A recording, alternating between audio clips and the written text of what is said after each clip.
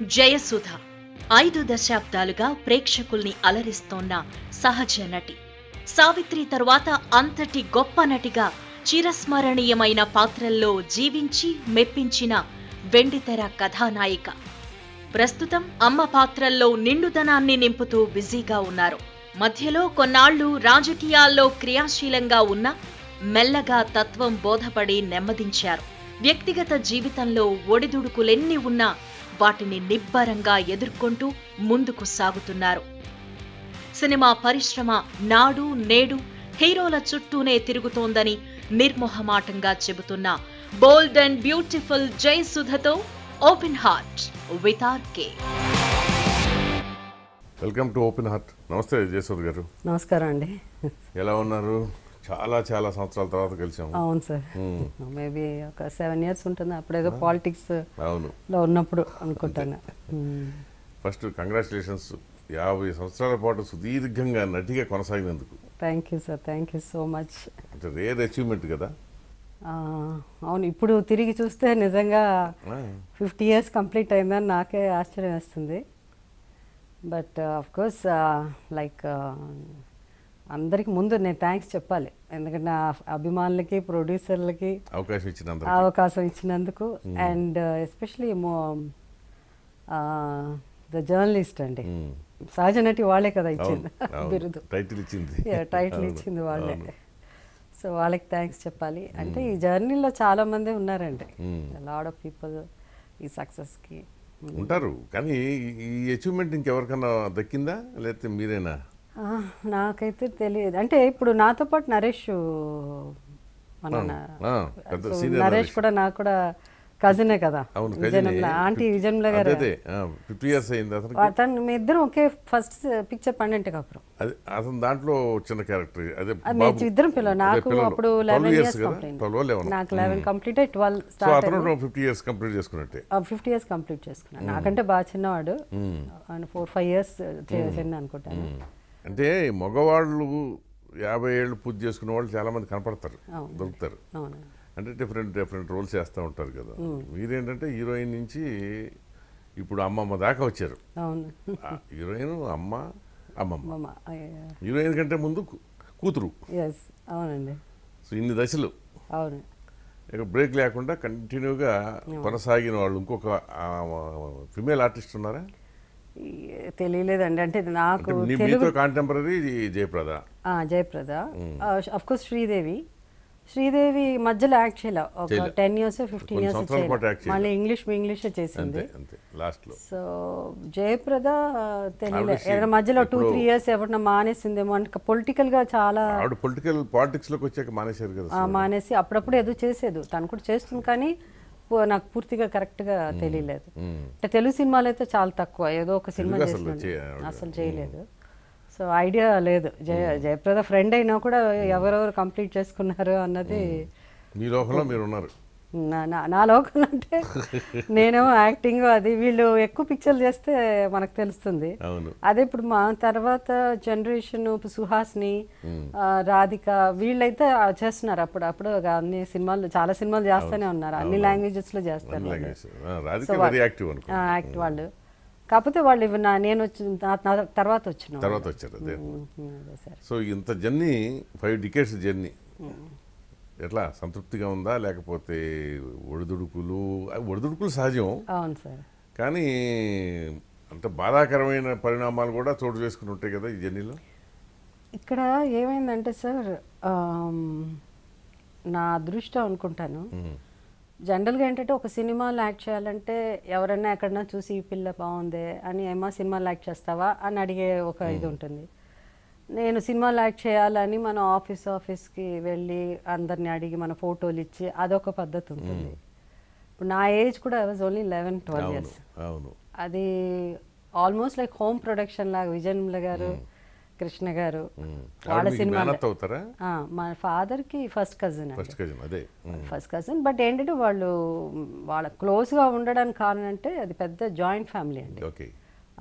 Brothers, వాళ్ళ brothers, మా father అదే మా గ్రాండ్ ఫాదర్ విజయమ్ల గారు ఫాదర్, వాళ్ళందరూ బ్రదర్స్. సో సో కాబట్టి వాళ్ళందరూ ఒకటిగా ఉండడం, బ్రదర్స్ ఒక్క ఇంట్లో ఉండడం కాబట్టి చాలా క్లోజ్ నెట్ ఫ్యామిలీ. అందుకని ఆంటీ నన్ను చిన్నప్పుడు షూటింగ్లకి అంతా తీసుకెళ్ళేవారు. ఆ విషయంలో చాలా గొప్ప విజయనిర్మల గారు. ఆ ఫ్యామిలీ అందరూ ఎప్పుడో ఒక్కసారైనా కలవాలి. ఆమె లాస్ట్ పోయేదాకా అంటే చనిపోయేదాకా అది అలాగే మెయింటైన్ చేశారు. At least once in a year or twice in a year, immediate కాదండి, మొత్తం వాళ్ళ పిల్లలు అందరూ కలవాలి. సో అలా ఇంటికి పిలిచి దీపావళి అన్నది వాళ్ళ ఇంట్లో సెలబ్రేట్ చేసుకునేవాళ్ళం. అలా మా ఆంటీ ఏంటంటే నేను ఆమెతో షూటింగ్కి తీసుకెళ్ళేది. ఇంకా చిన్నపిల్లగా ఇష్టం ఏదైనా పాట, వాళ్ళ పాట కృష్ణ గారిది విజయనిర్మల గారిది ఏదైనా సాంగ్ షూటింగ్ ఉంటే విఎస్ఆర్ స్వామి అని కెమెరామెన్ గారు చాలా ఫేమస్. సో ఆయనతో చెప్పావు, స్వామి పిల్ల చూడు ఇది చేయమా డాన్స్ చేయంటే పాట వేస్తే పిల్లలు డాన్స్ చేస్తారు, అలా చేసేదాన్ని. సో అప్పుడు అనుకున్నారు ఎందుకు యాక్ట్ చేయొచ్చు కదా అని 12 కాపురం టైంలో నన్ను అడిగారు. అఫ్కోర్స్ మా నాన్నగారు అసలు ఒప్పుకోలే, చాలా అసలు ఛాన్సే లేదని చెప్పేసి. బట్ మళ్ళీ మా గ్రాండ్ మదరు ఇది రమేష్ చేయరా, మా నాన్నగారి పేరు రమేష్, ఏముంది రమేష్ చేయని ఒక్క సినిమా చేయని అది అలా అని. సో అట్లా స్టార్ట్ అయింది సార్. సో బిగినింగ్ ప్రాబ్లం లేకుండా పోయింది. తర్వాత కూడా మళ్ళీ పెద్దగా కష్టపడలేదండి. అది నాకంటే అయ్యో నాకు రాలేదే అలా అని. అది పెద్దగా ఆ లైఫ్ లేదు నాకు. వేషాల కోసం తిరగడం వచ్చాయి, అవే వచ్చాయి. అది ఒక పెద్ద బ్లెస్సింగ్ అండి. మీరు వాటి వెనకాల పరిగెత్తలా వెళ్ళలేదు. ఇన్ఫ్యాక్ట్ నేను కొంచెం అంటే ఈ తెలుగు 12 కాపురం తర్వాత most of the movies Balachandra గారి సినిమా. అది మామూలు యూనివర్సిటీ కదా, ఒక యూనివర్సిటీ. అండ్ సినిమా అంటే బయట ఎంతమంది ఒకలాగా అనుకుంటారో దానికి క్వైట్ ఆఫ్ వ్యతిరేకంగా. ఎంత స్ట్రిక్ట్ అంటే ఆయన అంత స్ట్రిక్ట్ అండి కే బాలచంద్ర. అసలు మనకి ఆ డిసిప్లిన్ కానీ పద్ధతులు ఎక్కడ అక్కడ నో నాన్సెన్స్ అనమాట. అలాంటివి ఏమి ఉండదు. అసలు చాలా పద్ధతిగా మమ్మల్ని అంతా ఒక పిల్లల్లాగా పెంచుకున్నారు. ప్రొటెక్షన్ ఉండేది మీకు అప్పుడు 6-7 ఫిల్మ్స్ ఆయన ప్రొటెక్షన్ ఉండేది. ఇన్ఫాక్ట్ ఆయన సినిమా కనుక కోతేశాలు ఎవడో వేసేవాళ్ళం కాదు.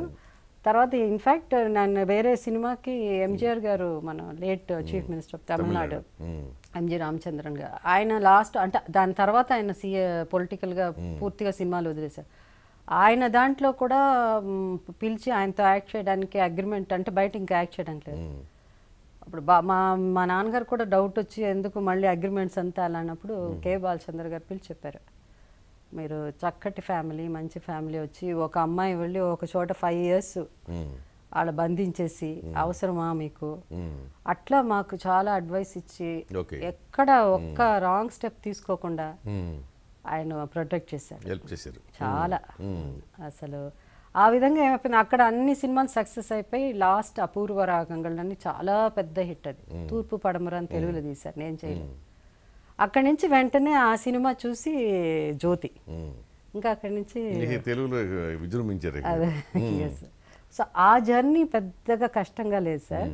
బట్ కాకపోతే నాకు ఒక 3-4 years తర్వాత నాకు సినిమా అంటే నాకు పెద్దగా అంటే నాకు డిస్క్రిమినేషన్ ఉందేమో అనిపించింది. ఒక బాగా సక్సెస్ అయ్యి పెద్ద హీరోలు వాళ్ళని ఒకలా ట్రీట్ చేయడం, హీరో కంటే హీరోయిన్ని తక్కువగా ట్రీట్ చేయడం, అలాంటి డిస్క్రిమినేషన్ ఉందేమో అనిపించి అప్పుడు ఆల్మోస్ట్ నేను 17-18 years అప్పుడే కొంచెం తెలుస్తుంది కదా మనకేంటి అని. అప్పుడు నాకు అప్పుడే అనిపించింది 3 years తర్వాత మానేస్తా అంటే, అప్పుడు మా నాన్నగారు అన్నారు, అప్పుడు ఇప్పుడు నువ్వేం చేస్తావు, చదువుకోలేదు కదా, చదువు రాలేదు, క్రికెట్ అవ్వాలా అనుకున్నాను. అప్పుడే ఉమెన్స్ క్రికెట్ టీమ్ ఫామ్ అవుతున్నది. ఇంకా క్రికెట్ పిచ్ అని ఇంకా అంటే అది అన్నారు, అసలు ఈ ఉమెన్స్ క్రికెట్ టీము సక్సెస్ అవుతుందో లేదో తెలీదు, మళ్ళీ నువ్వు అది వదిలేసి నీ ఇష్టం, నాకు సినిమాలు ఇష్టం లేదు బట్ నువ్వు డిసైడ్ చేసుకున్నావు, ఇప్పుడు మళ్ళీ నాకు సినిమా వద్దు నేను వచ్చి మళ్ళీ క్రికెట్ అంటే అది నువ్వు కరెక్ట్ ఆలోచించుకో అలా అన్నారు. సరే ఇంకా అలా మెల్లిగా కంటిన్యూ అయిపోయాను భరిస్తా. బట్ అక్కడి నుంచి నేను కొన్ని ప్రిన్సిపల్స్ పెట్టుకున్నానండి, దాంట్లో నుంచి ఎప్పుడు బయటికి రాలే. బట్ దానికి ఒక విధంగా I have to thank my dad అండి, మా నాన్నగారు కొంచెం బాగా స్ట్రిక్ట్ మా నాన్నగారు. సో అది బాలచంద్ర గారు, మా నాన్నగారు వీళ్ళంతా ఎప్పుడు అదొక పెద్ద, మా నాన్నగారు అంటే పెద్ద నాకు తలకాయ వెబ్లోకి వెళ్ళకుండా బయటపడ్డాను అంటారు ఒక రకంగా చాలా చెప్పాలి. పుస్తకం ఇచ్చేసేవారు సెట్లో ఎవరితో మాట్లాడకుండా ఉండడం కోసం. ఎవరు బాలచంద్ర గారా? లేదు, మా ఫాదర్. మా నాన్నగారు. ఆయన చెప్పారా? అది మా నాన్నగారు ఎవరో ఒకళ్ళు వచ్చి పక్కన చేరతారని మా నాన్నగారు. అంటే నేను ఒక్క సినిమా చేశాను జయలలిత గారితో. సో జయలలిత గారు కూడా ఎప్పుడు పుస్తకం చదివారు. అవును. సో అలా మా నాన్నగారు ఏం చేసేవారంటే ఒక పుస్తకం ఇచ్చేసేవారు, ఇచ్చేసి అది చదవమనేవారు. సో అట్లా కొంచెం అలా కొంచెం డిసిప్లైన్గా. అంటే ఒక్కొక్కప్పుడు మా నాన్నగారు అంటే ఈ మనిషి అసలు అంత కోపం వచ్చి చిరాకేసేది, టూ మచ్ అంత స్ట్రిక్ట్గా ఉండాల్సిన అవసరం ఉంది అలా అని, అలా ఉండేది. కానీ అది తర్వాత ఇప్పుడు 50 ఏళ్ళ దీంట్లో తిరిగి చూస్తే అదే కరెక్ట్ అనిపించింది. అప్పుడు ఆయన అట్లా ఉండకపోతే ఇంకెట్లా ఉండేది, అదే ఎలా వేరే డెఫినెట్గా కొంచెం తేడాలు ఉండేదండి. బట్ వచ్చి చాలా వరకు చాలా స్ట్రిక్ట్గా. మా ఆంటీ కూడా చాలా డిసిప్లైన్ అండి, విజయముల గారు కూడా చాలా డిసిప్లైన్గా ఉండేవారు. అంటే బేసిక్గా మీది కొంచెం ఆర్థడాక్స్ బ్రాహ్మణ ఫ్యామిలీ కదా? మా మదర్ సైడ్ అండి. మా మదర్, మా ఫాదరు వాళ్ళు వచ్చి బ్రహ్మ సమాజం తీసుకున్నారు. వాళ్ళు డిఫరెంట్ ఇది. వాళ్ళు ఎప్పుడూ ఆ రోజుల్లోనే లేట్ 1879లోనూ గ్రేట్ గ్రాండ్ ఫాదర్ వారు బ్రహ్మ సమాజం మూమెంట్ వచ్చినప్పుడు చెన్నైలో, చెన్నై అండి అందరూ పుట్టింది పెరిగింది, మా తాతగారు వాళ్ళు పుట్టింది. అంటే అది చెన్నపట్నం అంటే మెడ్రాస్ స్టేట్ కదా, తెలుగు వాళ్ళే ఇప్పటికీ తెలుగు వాళ్ళే అండి, చెప్పుకోరు కానీ బయట అంతా తెలుగు వాళ్ళే. సో అట్లా వాళ్ళు ఆ దానికి సంబంధించిన వాళ్ళు కాబట్టి మా ఇంటర్ కాస్ట్ మ్యారేజ్, మా mother and father love marriage. చాలా చాలా ధైర్యంగా. మెయిన్ మా గ్రాండ్ ఫాదర్ ఒప్పుకోవడం, ఆయన నిడదోలు వెంకట్రావు గారని, ఆయన కూడా చాలా రచయిత, ఎంతో ఫేమస్ పర్సనాలిటీ. సో ఆయన ఒప్పుకోవడం అన్నది పెద్ద గొప్ప విషయం. సో చాలా 6000 నియోగులు అంటారు, నియోగులు. అదే వాళ్ళకి కొంచెం టెక్ ఎక్కువ అని కూడా అంటుంటారు. అది కొంచెం ఉంటుందండి, అది ఎలాగో ఉంటుంది, మాలో కూడా తెలియకుండా ఉంటుంది. ఉందేమో ఎక్కడో కొంచెం ఉంటుంది. సో ఇప్పుడు బోర్ కొట్టట్లేదా? ఇంకా ఇన్ని సంవత్సరాలుగా నటిస్తున్నాం కదా, ఇంకా అమ్మ క్యారెక్టర్, అమ్మమ్మ క్యారెక్టర్ ఎందుకు ఇంకా సరిపెడదామని? అంటే నాకు ఎప్పుడు నేను ఈవెన్ నేనేదో సినిమా అప్పుడు 8th month కూడా ప్రెగ్నెంట్గా ఉన్నప్పుడు యాక్ట్ చేశాను సార్. అవునా? తాండ్ర పాపారాయుడు అని కృష్ణరాజు గారు ఓన్ ప్రొడక్షన్, దాసనారాయణ డైరెక్షన్. అది మధ్యలో ఎందుకో కొంచెం గ్యాప్ వచ్చింది షూటింగ్. ఆ షూటింగ్ స్టార్ట్ చేసినప్పుడు నేను 1 month అప్పుడు నాకు ప్రెగ్నెన్సీ. బట్ అది 8th month వచ్చినా కూడా సినిమా పూర్తి అవట్లే, ఇంకా తీయాల్సిన పరిస్థితి వచ్చింది. అప్పుడు షూటింగ్ పెడితే అది హిస్టారికల్ ఇది కదా, డ్రెస్సులు వేరే ఇంతవరకు తీశారు, ఇక్కడి నుంచి ఇక్కడి వరకు ఒకటి అలా కుట్టించి చాలా తమాషాగా ఉండేది. అది పూర్తిగా తీసుంటే అలాంటివి ప్రజలకు చూపించాలి ఎలా మేము తీసేవాళ్ళం అని. అలా నేను 8th month కూడా పనిచేస్తున్నాను. ఇద్దరు పిల్లలు కన్నప్పుడు కూడా నేను almost 7th month 6th month లాగా పనిచేస్తాను. మళ్ళీ ఆ మెటర్నిటీ లీవ్ లాగా ఆ గ్యాప్ కొంచెం ఉంటుంది, ఒక 3 months. అంతే 3 months ఉండేది సార్. మళ్ళీ కంటిన్యూ చేసేది షూటింగ్. బోర్ కొట్టలేదంటే చాలాసార్లు బోర్ కొడుతుంది సార్. అంటే ఎప్పుడు బిగినింగ్ నుంచి అదే ఫస్ట్ 18-19 years అప్పుడు సినిమాలు అంటే నాకు కొన్ని ఆ డిస్క్రిమినేషన్, దానివల్ల అది నచ్చలేదు. టాప్ హీరోయిన్ అయిన తర్వాత కూడా డిస్క్రిమినేషన్ ఉండిందా? ఉంటుంది సార్, ఇప్పుడు దాకా ఉంటుంది అది. మరి హీరో 100 కోట్లు తీసుకుంటే 10 కోట్లు ఇచ్చే హీరోయిన్ తెలుగులో ఎక్కడ ఉన్నారు సార్? 3 తీసుకుంటున్నారు, 4 కోట్లు తీసుకుంటున్నారు అంతే. సో ఎక్కడ 100, ఎక్కడ 3? అసలు అందుకే కదా ఇప్పుడు 100 ఇచ్చి ఇప్పుడు అందరూ చేతులు కలుసుకున్నాం అని చెప్పి అందరికి బొబ్బలు చేతులు ఇప్పుడు అర్థమైంది, తత్వం బోధపడింది. సో అది నాకు అనిపిస్తుంది, అసలు వీళ్ళు లేకపోతే వీళ్ళు లేరు కదా, వీళ్ళు కూడా ఉండాలి. వాళ్ళు అఫ్కోర్స్ ఒక హీరో వల్లనే చాలామంది హీరో ఆ ఫాలోయింగ్ ఉంటుంది. అంటే అందరం కలిస్తేనే కదండి సినిమా. అవును సార్.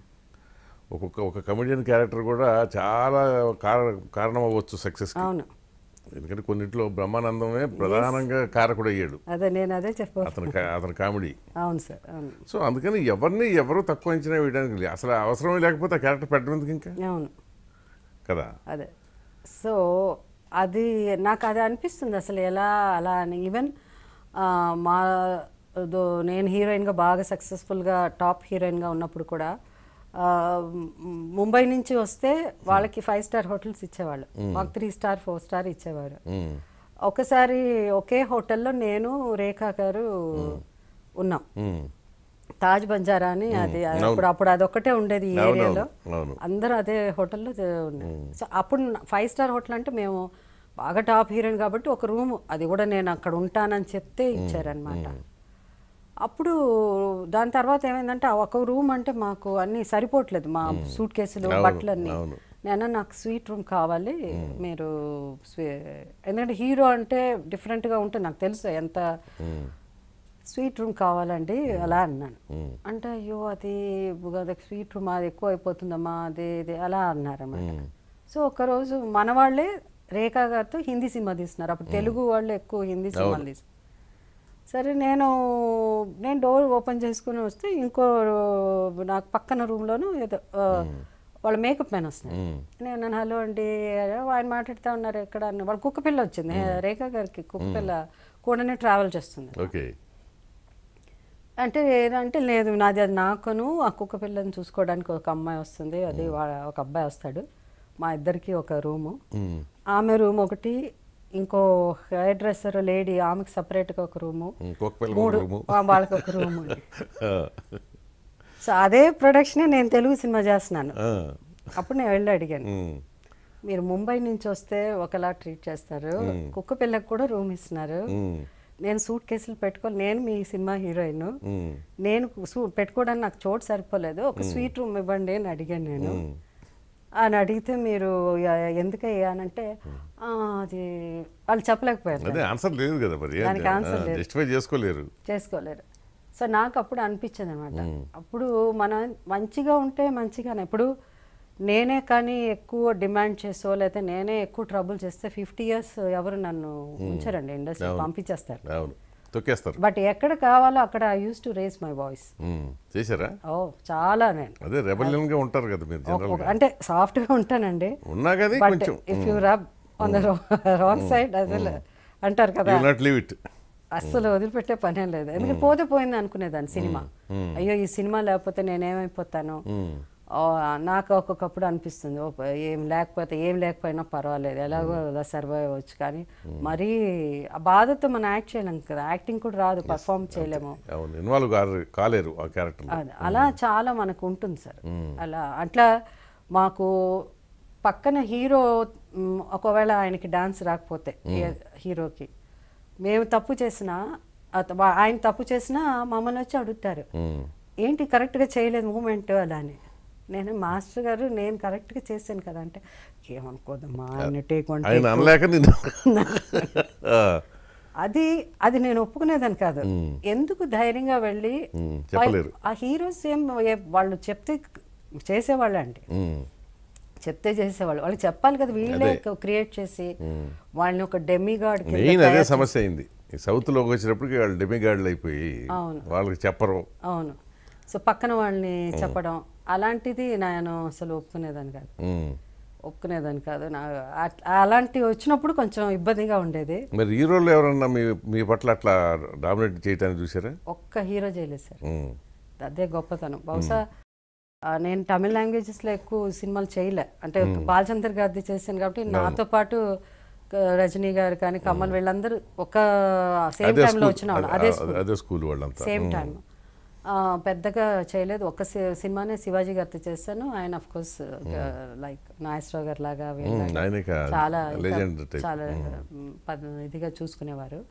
లేదు సార్, ఎవ్వరు లేదు, ఎందుకంటే రామారావు గారు ఆయన ఒక స్టైల్, ఆయన ఒక స్టైల్. ఎప్పుడు హీరోయిన్లు తక్కువగా వాళ్ళు చూసి లేదు, ఏదైనా లేట్గా వస్తే కొంచెం ఇబ్బంది పడేవాళ్ళు, కానీ వచ్చినా కూడా వాళ్ళు డైరెక్ట్గా చెప్పేవాళ్ళు కాదు, ఎవరితోన్నా ఫీల్ అవుతారు అంతే కదా, అంత పెద్ద హీరో వెయిట్ చేస్తున్నారు, ఆ డిసిప్లిన్ అలాంటిది ఉండేది. కానీ ఐ డోంట్ థింక్ ఎనీ వీళ్ళది ఉండదు సార్, ఎంత ఎక్కువ డ్రామా పక్కన ఉన్న వాళ్ళదే ఉంటుంది, వాళ్ళే ఎక్కువ చేస్తారు.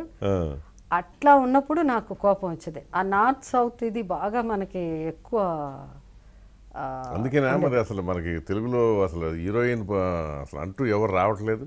ఒకవేళ అడప ఎవరన్నా ఒక తెలుగు అమ్మాయి వచ్చినా కానీ పక్కన పెట్టేస్తున్నారు. అంటే చాలా మంది అన్నారు, మేము వెళ్ళి కొత్త అమ్మాయి ఒక 2-3 మాట్లాడితే, లేదు మ్యామ్ మేము బాంబే వెళ్ళి అక్కడ వెళ్ళి గ్రూమ్ అప్ అయ్యి అక్కడ చేసి మళ్ళీ అక్కడ వేరే ఒక పేరు పెట్టుకుని మేమే వస్తాం ఇక్కడ వస్తే అప్పుడు కానీ వీళ్ళకి తెలియదు ముంబై నుంచి వచ్చిన అమ్మాయి అలా అని అనేవాళ్ళు. బట్ అఫ్ కోర్స్ వాళ్ళు ఎవరు రాలే, సక్సెస్ అవ్వలేదు. అంటే ఇప్పుడేమో కర్ణాటక నుంచి ఇంపోర్ట్ చేసుకుంటున్నాం అందరినీ. ఒక విధంగా పర్వాలేదు, అంటే టైం అంతే. హీరోయిన్లు అంతా కర్ణాటక పిల్లలే కదా. అవునవును, ఇప్పుడు ఉన్న వాళ్ళు తెలుగులో యాక్ట్ చేస్తున్న వాళ్ళంతా. నేను ఇప్పుడు ఒక తమిళ పిక్చర్ యాక్ట్ చేస్తున్నాను, రష్మిక. అదే రష్మిక లేదా పూజా హెగ్డే. ఈ మధ్య కృతి శెట్టి ఇంకో పిల్ల వచ్చింది. అంతవరకు కొంచెం పర్వాలేదు, మన నేబరింగ్ అట్లా సర్దుబాటు చేసుకోవచ్చు పక్క వాళ్ళే కదా అని చెప్పి, నార్త్ కాకుండా. ఇప్పుడు జనరేషన్ బాగా వాళ్ళందరూ అమ్మాయిలు వెరీ స్మార్ట్, లాంగ్వేజ్ నేర్చుకుంటున్నారు, తెలివిగల వాళ్ళు కూడా, చాలా తెలివిగల వాళ్ళు. మీ టైంలో లాగా కాకుండా అవును, చాలా చాలా తెలివిగల వాళ్ళు. దీపంగా నీళ్ళు చక్క పెట్టుకుంటారు. అది మా టైం అలా కాదు. అంటే మా టైం అంటే మాకు పెద్దగా డబ్బు రెమ్యునరేషన్ కూడా అంత వచ్చేది కాదు కదా మీకు అప్పుడు. మీకు మాక్సిమం ఇప్పుడు చెప్తే ఏం కాదు, ఏం పర్వాలేదు సార్. ఇచ్చారు మీకు బాలచంద్ర గారి సినిమా హీరోయిన్ గా బుక్ చేశారు. ఆయన సినిమాలో క్యారెక్టర్స్ దానికి ఎంత ఇచ్చారో తెలియదు, కానీ ఒక్కసారి హీరోయిన్ గా బుక్ చేస్తే 5,000 రూపీస్ ఇచ్చారా. సినిమాకి హీరోయిన్ కి 5,000 రూపీస్. అంటే ఆయన మామూలుగా తక్కువ ఇస్తారు, బయట 25,000 తీసుకుంటే ఆయన 10,000 వేస్తారు. అది మాది ఫస్ట్ టైం నన్ను హీరోయిన్ గా బుక్ చేస్తారు కాబట్టి, అంటే అప్పటికి 6 పిక్చర్లు చేశాను, ఆయన 5,000 ఇచ్చారు అన్నమాట. ₹1,00,000 తీసుకుంటే అది రామారావు గారి సినిమాకే. అదేం సినిమా, కేడి ఏదో ఒక సినిమా, డాన్ అనుకుంటాను, యుగంధరో ఏదో పిక్చర్, ఆ టైంలో గుర్తులేదు నాకు. ఆ సినిమాకి ₹1,00,000 ఇస్తే అది పెద్ద సెన్సేషన్. అదే హైయెస్ట్ రెమ్యునరేషన్ మీది అప్పుడు. అదే అప్పుడు. ఇప్పుడు అంతకంటే ఎక్కువ తీసుకున్నారు మదర్ క్యారెక్టర్స్ చేస్తూ. న్యాచురల్ గా ఇక్కడ ₹1 వేరు, ఈ ₹7 టైమ్స్ ఉంటుంది, ఎక్కువ ఉంటుంది ఉండొచ్చు ఒక్కొక్క సినిమా పట్టి. అంటే నంబర్ ఆఫ్ డేస్ ని పట్టి ఉంటుంది సార్, నంబర్ ఆఫ్ డేస్ ని పట్టి ఉంటుంది. సో హీరోయిన్ గా అయితే 1,00,000, హీరోయిన్ గా అయితే 1,00,000. అది దాని తర్వాత ఓన్లీ కొంచెం మదర్ క్యారెక్టర్స్ చేసినప్పుడే ఎక్కువ డబ్బులు వచ్చినాయి, లేకపోతే అప్పుడే పెద్ద విషయం అసలు. 1 నుంచి 1.5కి రావడానికి అక్కడి నుంచి మెల్లిగా 175, మెల్లిగా 2. అది ఇంకా దాంట్లో కొంతమంది ఇస్తారు, కొంతమంది ఇవ్వరు. జనరల్గా ఎందుకని అడిగానంటే, ఇప్పుడు 50 ఏళ్ళు నటి, దాదాపు దాంట్లో 25 ఏళ్ళు హీరోయిన్ గానీ, అంతేనా? అవును సార్, అవును. అన్ని సంవత్సరాలు హీరోయిన్ గా చేస్తే ఎంత సంపాదించుకుని ఉంటుందో అని అనుకుంటారు కదా బయట జనం. మీకు ఇట్లా 5,000 ఇచ్చారని 10,000 ఇచ్చారని మాకు తెలియదు కదా. అంటే హీరోలను చూస్తుంటారు, వాళ్ళ లైఫ్ స్టైల్ చూస్తుంటారు. హీరోయిన్లు కూడా బయట మీ లైఫ్ స్టైల్ ఏమో మరి ఏది ఎట్లా ఉన్నా కొంచెం ఇంట్లో ఏగల మోత బయట పలకి మోతలాగా ఉండాల్సిందే, తప్పదు అది కదా. అది కాకుండా మనకు అలవాటు అయిపోతుంది సార్, ఎందుకంటే లైఫ్ అంతా హోటల్స్ లో ఉండే, 5 స్టార్ హోటల్స్ లో ఉండే, అది ఇంటికి వచ్చాక ఏదో ఒక కింద చాప వేసుకుని పడుకునే అది మనకు సాధ్యం కాదు. సో లైఫ్ కొంచెం మెయింటైన్ చేయాలి మనం. అయితే కాకపోతే నేనేంటంటే ఎప్పుడు స్టార్ లాగా ఎక్కడ ఉండాలో అక్కడ ఉంటాను నేను. ఎందుకంటే మనం అనుకుంటాం, మనం లేదు మనం సాఫ్ట్గా ఎక్కడ మంచిగా ఉండాలి, అలా ఉంటే పర్వాలేదు అలా అని అనుకుంటే అది ఒక్కొక్క చోట పనిచేస్తుంది, కానీ కొన్ని చోట్ల పనిచేస్తుంది. సో మనం ఇంకా మనం కూడా నేర్చుకోవాలి. అందరూ చెడ్డవాళ్ళు కాదు, అందరూ మంచివాళ్ళు కాదు, మనుషుల్ని బట్టి. సో దాన్ని బట్టి మనం ఇంకా మా జనరేషన్ వచ్చేసరికి కొంచెం అది ఎలా ఎవరితో ఎట్లా మాట్లాడాలి అది కొంచెం నేర్చుకున్నాం మేము. అఫ్కోర్స్ ప్రీవియస్ జనరేషన్ కూడా అందరూ అఫ్కోర్స్ వాణిశ్రీ గారు, శారద గారు వాళ్ళు మా ముందు వాళ్ళే కదా. బట్ మేము వచ్చినప్పుడు కొంచెం అది ఒక కొంచెం మారింది, కొంచెం మోడర్న్ ఇది గ్లామర్ ఎడిషన్ పెరిగింది. బాగా ఉన్నప్పుడు గ్లామర్ అనేది ప్రియారిటీ కాదు, మీరు వచ్చినప్పటి నుంచి గ్లామర్ అనేది ప్రియారిటీ అయ్యింది. అవును సార్. పొట్టి డ్రెస్సులు కూడా ఆ టైంలోనే మొదలైనవి. అవునవును. స్విమ్మింగ్ సూట్ కూడా మీ టైంలోనే. స్విమ్మింగ్ ముగ్గురు నాకు తెలియదు వాళ్ళిద్దరు వేసుకున్నారా, బట్ నేనైతే మలయాళం శ్రీదేవి వేసుకున్నాను, నేను కూడా మలయాళం సినిమాలో వేసుకున్నాను. బట్ మాకు అనిపించేది కాదు అది వచ్చి అదేంటి ఎబ్బెట్టుగా ఉందని. అంటే మా ఏజ్ అలా అంటే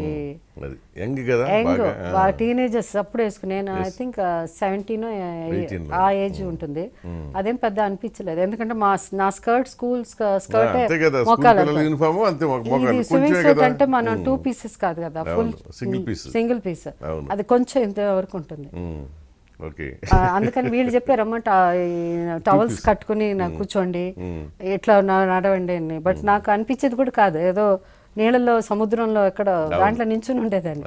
వాళ్ళు చెప్పారు అట్లా కాదు, అందరూ షూటింగ్ ఇట్లా వేసుకోవాలి అలా అని. అంటే నేను చిన్నప్పటి నుంచి మా నాన్నగారు నన్ను ఒక అబ్బాయి కిందనే ఒక అమ్మాయి లాగా పెరగలేదు, నేను అప్పుడు జీన్స్ అనో షర్ట్ అని. సో ఎక్కువ నన్ను మొగరాయిలా, బట్ బిహేవియర్ మొగరాయిలా ఉండదు, కానీ డ్రెస్సింగ్ మాత్రం అట్లా ఉండేది. నేను కూర్చోవడం తెలీదు, ఎలా నడవాలో తెలీదు. అవును.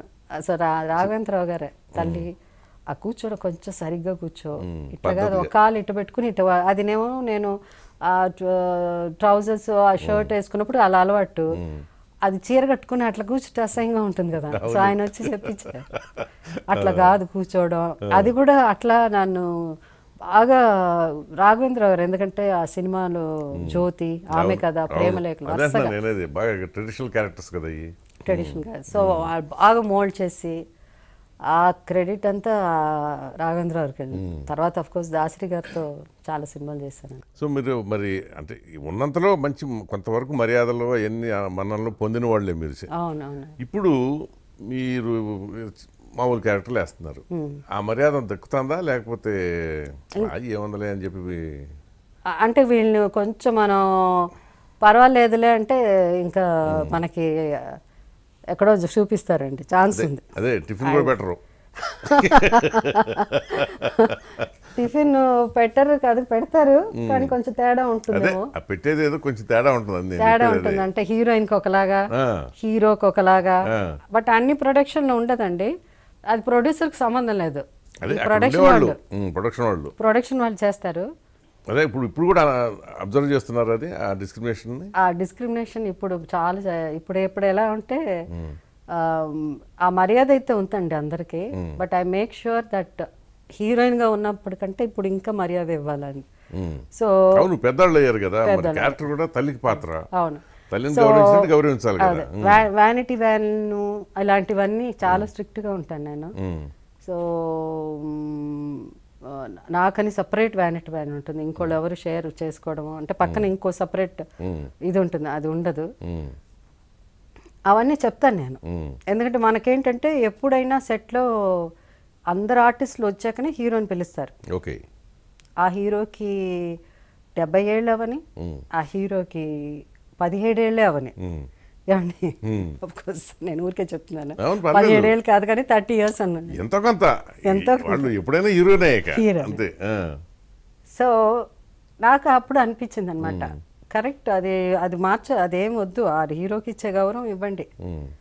కానీ పెద్దవాళ్ళని, వయసులో వాళ్ళకంటే బాగా పెద్దవాళ్ళని, ఒక 55 ఏళ్ళు 60 ఏళ్ళు అయిపోయి వాళ్ళు వచ్చి అంతంతసేపు హీరో వచ్చారు. హీరోకి అస్సలు ఏం తెలియదండి దీంట్లో, హీరోకి ఏ విధమైన ఇది ఉంటుంది.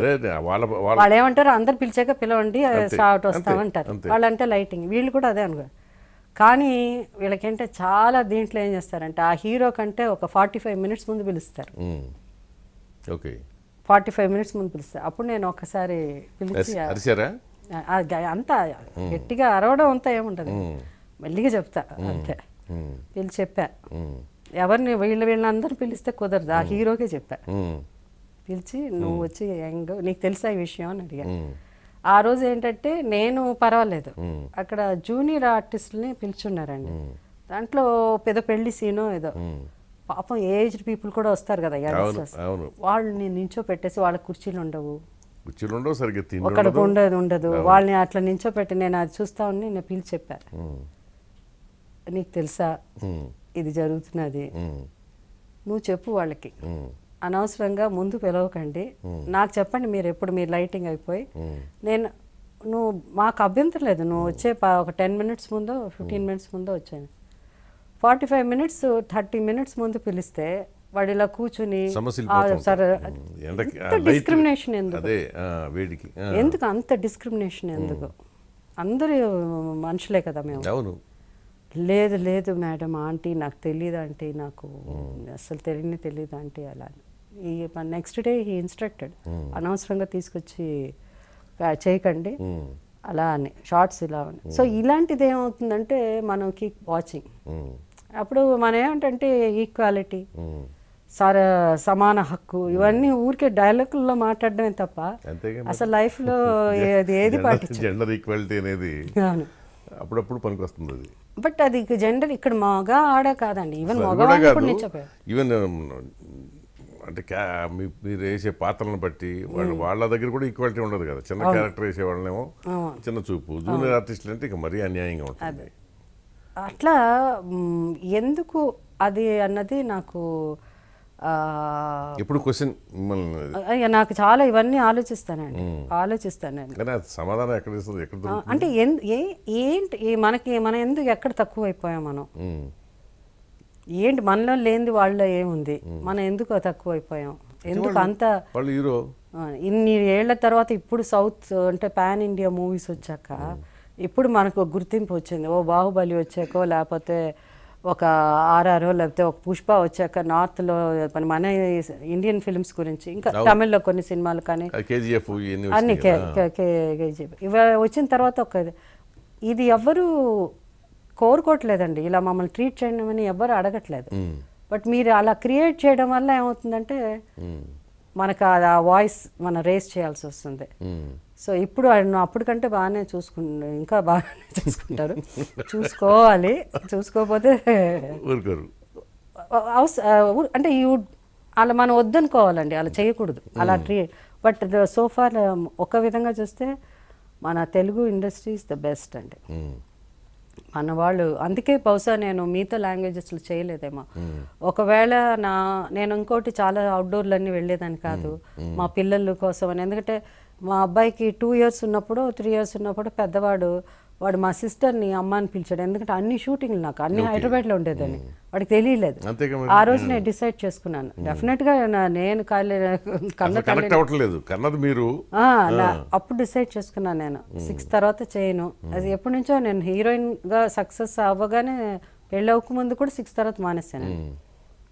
సో మా నాన్నగారితో నేను చెప్పింది అదే, నాకు వచ్చి ఒక స్టార్గా కాకుండా నేను నార్మల్ లైఫ్ ఒకటి నేను లీడ్ చేయాలి, అది లేకపోతే నాకు సైకలాజికల్గా నేను చాలా ఒక ఎఫెక్ట్ అవుతుంది. కాబట్టి నేను వెళ్ళి నాకు కావాల్సిన నేనే కొనుక్కోవాలి, ఏదో నాకు పనిచేసే వాళ్ళు వెళ్ళి ఆమె వస్తే స్టోర్స్కి కష్టం, ఆమె వెళ్ళి ఇవి కొనకూడదు అలా అని లేదు, నేను కొనుక్కోవాలి, నాకు తెలియాలి బయట ప్రపంచం ఏంటండి. సో అది నేను చిన్నప్పటి నుంచే పెళ్ళి అవ్వకముందు నుంచే నేను అది పెట్టుకున్నానండి.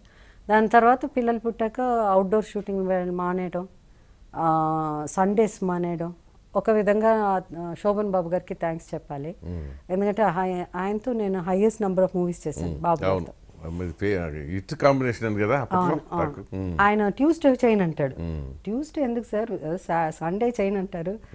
కాదా నేను వచ్చి లెక్కలు చూసుకోవాలి, నా లెక్కలన్నీ ఆ రోజు చూసుకుంటాను మంగళవారం అని ట్యూస్డే మానేశాడు. సో ఆయనతో ఎక్కువ వర్క్ చేసి ఒక విధంగా ఆయన లాగా నేను వారు వీరవుతారంటారు, డిసిప్లిన్. బట్ ఒకటి మాత్రం నేర్చుకోలేదు, ఏది డబ్బులు చేర్చి పెట్టడంలో. శోభన్ బాబు గారు చాలా జాగ్రత్తగా ఉండేవాడు, ఇన్వెస్ట్మెంట్ మీద ఇన్వెస్ట్మెంట్లు చేస్తూ పెంచుకున్నాడు ఆయన. అవును, మీరు తుంచుకున్నారు. అవును, అసలు ఆయన చెప్పేవారు మాకు, ఇదో ఇక్కడ కొను అని.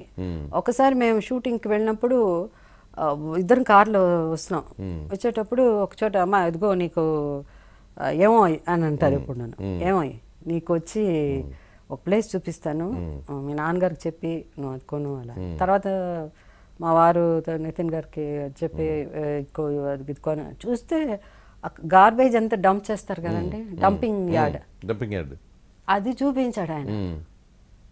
ఈయన చూసి ఈయనకేమన్నా ఇదేందా ఏంటి డంపింగ్ యార్డ్ తీసుకెళ్ళి చూపించి ఇక్కడ కొనమంటాడంటే, నీకు తెలీదు ఇదంతా ఇప్పుడు ఇక్కడ ఎందుకు డంప్ చేస్తున్నారంటే ఇదంతా లెవెల్ చేసి ఇది ఒక ప్లేస్, అది ఇవాళ చెన్నైలో అన్నానగర్ అని, ఎన్ని కోట్లు, అదే అన్నానగర్, అదే ఎన్ని కోట్లు అంటే ఎన్ని కోట్లు అండి అది, అక్కడ ఏకర్ ఇస్ దగ్గర 100 crores ఉంది ఇప్పుడు. సో అలాంటి చోట్లంతా ఆయన చెప్పినప్పుడు మేము అసలు వినలే. ఆయన పిచ్చాడు అనుకున్నారు. ఆయన ఇలాంటి చూపిస్తాడు. ఆయన కూడా దూరం వెళ్ళిపోయాడు కదా ఇండస్ట్రీకి. ఎప్పుడు ఆయన అందరూ మేమంతా ఒక ఏరియాలో టీ నగర్లో ఉంటే ఆయన అన్నానగర్ అప్పుడు ఇదే దీని దగ్గర ఉండదు. మేము అనుకునేవాళ్ళు ఇంకేమన్నా ఆ రైల్వే ట్రాక్ అయితే వాళ్ళ ఇంటికి వెళ్ళాలంటే ఆ రైల్వే ట్రాక్ ఒక్కొక్కప్పుడు గేట్ వేస్తాడంటే 1/2 hour 45 minutes పడుతుందండి. ఇలాంటి ప్లేస్ ఎందుకు ఈయన సెలెక్ట్ చేసుకున్నాడు అనుకున్నాం. బట్ ఆయన కింగ్ ఆఫ్, ఆయన స్టాచ్యూ కూడా మొన్న చెన్నై వెళ్ళినప్పుడు శోభన్ బాబు గారు స్టాచ్యూ ఇదే చూసినప్పుడు అనిపించాను నేను. సో మా వాళ్ళు వీళ్ళంతా చూపించాను, ఈయన హీరోతో ఎన్ని సినిమాలు చేశాను నేను, స్టాచ్యూ ఉంది. సో అంతే, అది సహజం. కానీ ఇప్పుడు మీ ఫాదర్ అంత స్ట్రిక్ట్ కదా, మీరు లవ్ మ్యారేజ్ అని చెప్పి బాంబే నార్త్ అతన్ని చేసుకుందాం అనుకున్నప్పుడు నితిన్ ఒప్పుకున్నారు అసలు? అంటే మా నాన్నగారు ఏంటంటే పెళ్ళి గురించి ప్రాబ్లం ఉండేది కదా. మా నాన్నగారు ఏంటంటే ఎవరితో మాట్లాడాలి, ఎవరితో మాట్లాడకూడదు, రాంగ్ డైరెక్షన్లో వెళ్ళిపోయి ఫెయిల్ అవ్వకూడదు. ఇది పెళ్ళి అన్నది ఏంటంటే it's something, it's a different thing, ఒక పవిత్రమైన ఇది. దెర్ ఆర్ ఛాన్సెస్ ఆఫ్ మనకు ఆ ఏజ్లో చిన్న తప్పటడుగు వేయచ్చు. అయితే నితిన్ గారు ఇది వచ్చినప్పుడు ఆయన పెద్దగా ఏమి అంటే ముందు నుంచే ఏంటంటే నాకు 21 yearsలో మ్యారేజ్ చేస్తానని చెప్పారు మా నాన్నగారు. ఎందుకంటే మా కజిన్స్ అంతా ఎర్లీ ఏజ్లో పెళ్లి చేసేసుకున్నారు. సో నేను అడిగేదాన్ని, నువ్వు 21 అన్నావు కదా, 21కి నాకు పెళ్లి చేయాలి కదా అలా. సో అట్లా ఉండి, బట్ ఇనిషియల్గా అన్ని ఫ్యామిలీస్లో ఉండేది అంటే నార్త్ ఇండియన్ అంటే మన వాళ్ళకి చాలా భయం. నార్త్ ఇండియన్స్ పెళ్లి చేసుకుంటే వాళ్ళు అంత ఇదిగా ఉండరేమో, అది ఫ్రమ్ ముంబై అనేసరికి అవును అలాంటి దాన్ని ముంబై నుంచి ఎట్లా అలా అని.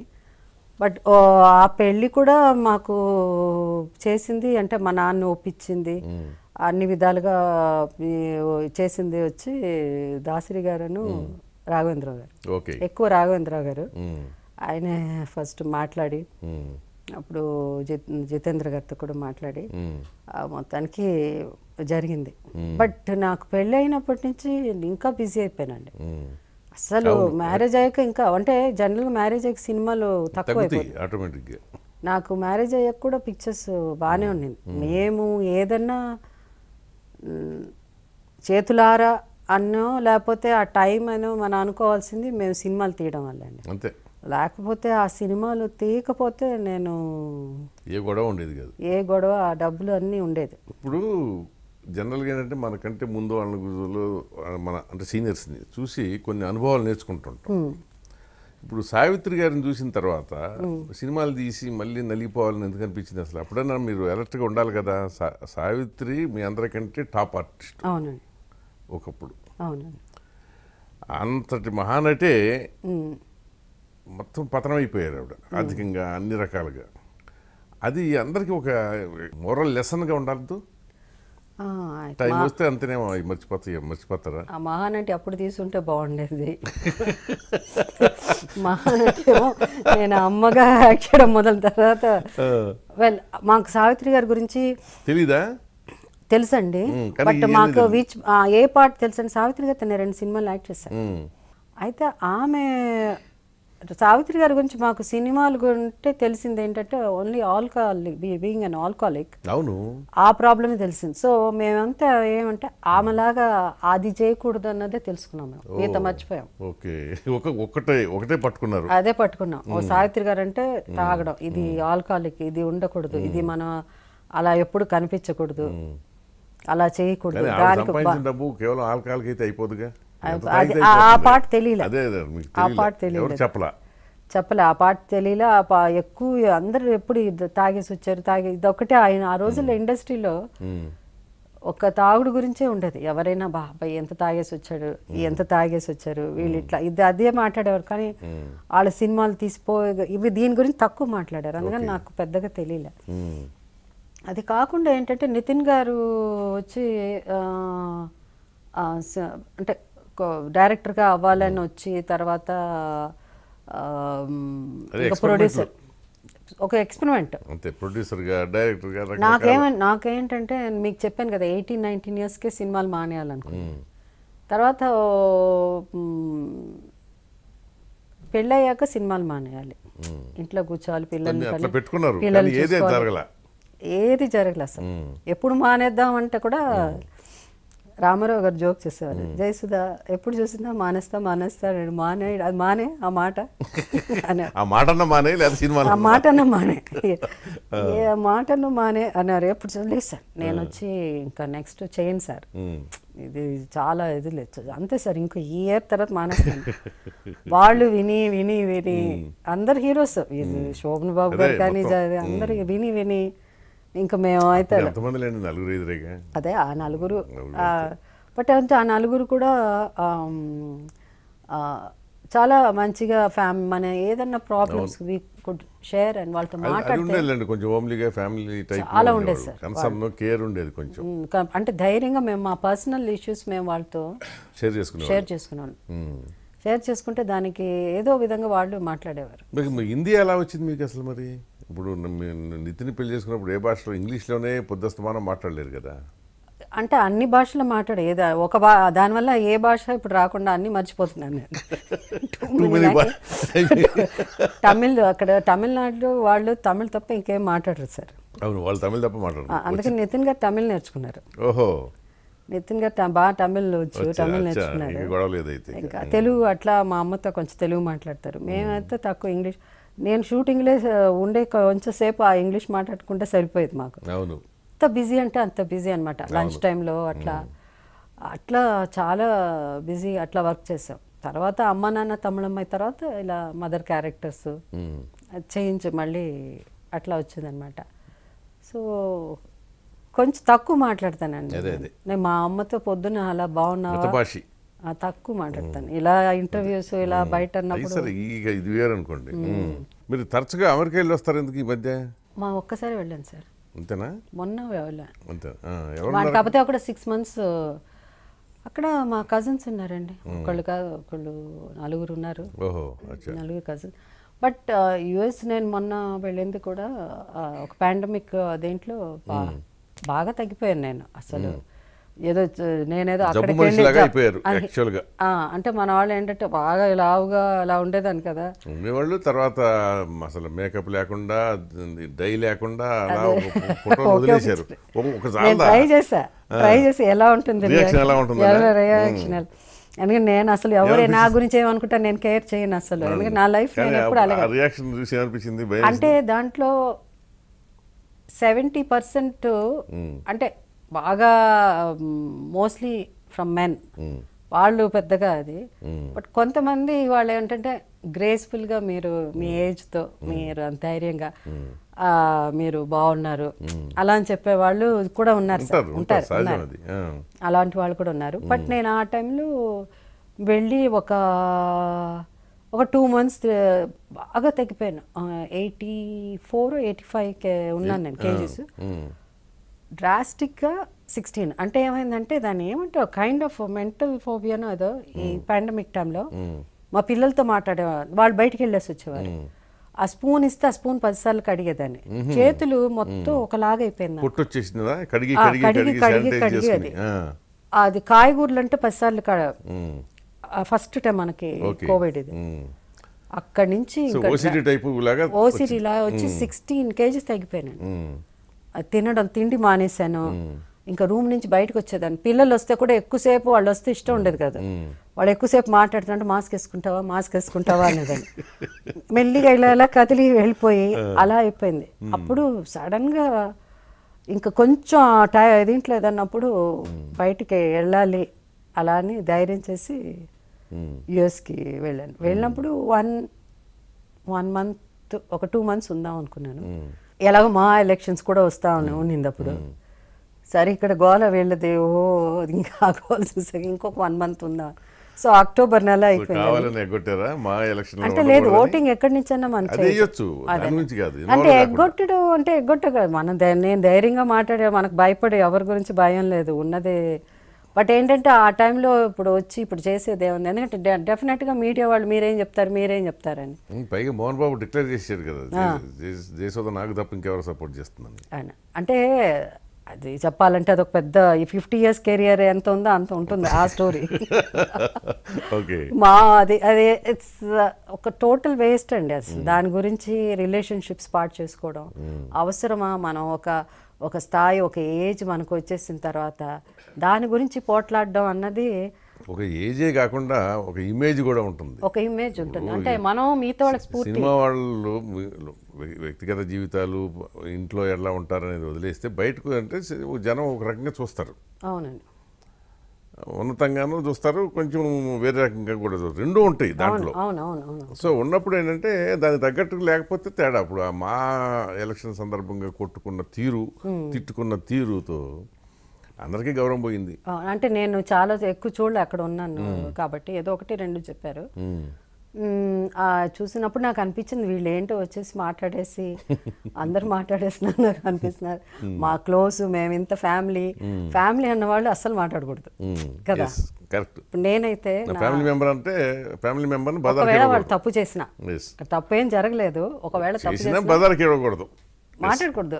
కానీ ఒక మా కోసం అని అనేసరి నేను అనుకున్నాను, అసలు ఎక్కడికి వెళ్ళిపోయాం మనం, ఇదేంటది. నాకు ఎవరో చెప్పారు, చాలా బెట్టింగ్, ఎన్నో వేలు లక్షలు బెట్టింగ్ అంట దాని మీద. మా ఎలక్షన్స్ అప్పుడు మన ఆంధ్రాలో కోడి పందాల కంటే ఇది ఎక్కువ, ఈ మధ్య ఎక్కువ బెట్టింగ్ ఉంది దీని మీద. అలా అంతా కూడా చెప్పారు. ఎట్లా ఖాళీగా ఉన్నారు కదా, కోవిడ్ టైం కదా, అందుకని బెట్టింగ్ వేసి ఉంటారు ఇక్కడ కూడా. అలా అన్నారు అనమాట. ఇట్స్ నాట్ వర్త్ ఇట్ అండి. దానికోసం మనం అంత రిలేషన్షిప్ చెప్తున్నా. అసలు ఫస్ట్ మా బాడీ వల్ల ఏం ప్రయోజనమో నాకైతే అట్లా కాదు. అది ఒక జెంటిల్మెన్ అవగాహన లాగా ఉండాలి. ఉంటే ఒక పెద్ద మనిషిలాగా. ఇప్పుడు మా అసోసియేషన్ అధ్యక్షుడు అనుకోండి, ఇదివరకు ఏంటంటే ఏకగ్రీవంగా ఉండేవాళ్ళు, ఉన్నవాళ్ళు కాస్త ఎల్డర్లీ పర్సన్ కొంచెం అట్లాంటి వాళ్ళని పెట్టుకునేవాళ్ళు. ఓకే, ఏదైనా చిన్న చిన్న వివాదాలు వచ్చినా ఏదో వచ్చినా వాళ్ళు చెప్తే మాటకు విలువ ఉండేది. ఇప్పుడేంటి ఇట్లా కొట్టుకుని విడిపోయిన తర్వాత మాట లేని పరిస్థితులు వచ్చిన తర్వాత ఇప్పుడు మంచు విష్ణు చెప్తే ఎవరంటారండి? ఎవరు చెప్తారు అన్న దానికి అట్లా కాదు కదా, అతను అసోసియేషన్ ప్రెసిడెంట్ కదా, ఎవరు లెక్క చేస్తారు? ఈ స్టేజ్ వచ్చిన తర్వాత యువతల వాళ్ళు చెప్పినా అవతల వాళ్ళు లెక్క చేయరు. అంటే విష్ణు అని కాదండి, ఎవరు దానికి ముందు ఉన్న వాళ్ళు ఎవరు ఉన్నారు, ప్రసాద్ అయినా సరే, తర్వాత ఎవరి మాట వినరండి ఇక్కడ. ఎవరన్నా అందరూ అంటారు కానీ అక్కడ వచ్చేసరికి ఎవరి మాట వినరు. కాకపోతే ఏంటంటే మీరు చెప్పినట్టు వయసులో పెద్ద కొంచెం ఇదంటే అదొక ఇది ఉంటుంది వచ్చేటప్పుడు ఇది. బట్ వీళ్ళందరూ కూడా కొంచెం డిఫరెంట్గా, మొన్న విష్ణు కూడా మంచిగానే ఈ అందరికి మాదల రవి అను విష్ణు వీళ్ళు అందరికి ఏఐజీ హాస్పిటల్లో ఇది ఇచ్చారండి ట్రీట్మెంట్, హెల్త్ కార్డులు. అది ఎవరు చేయలేరు.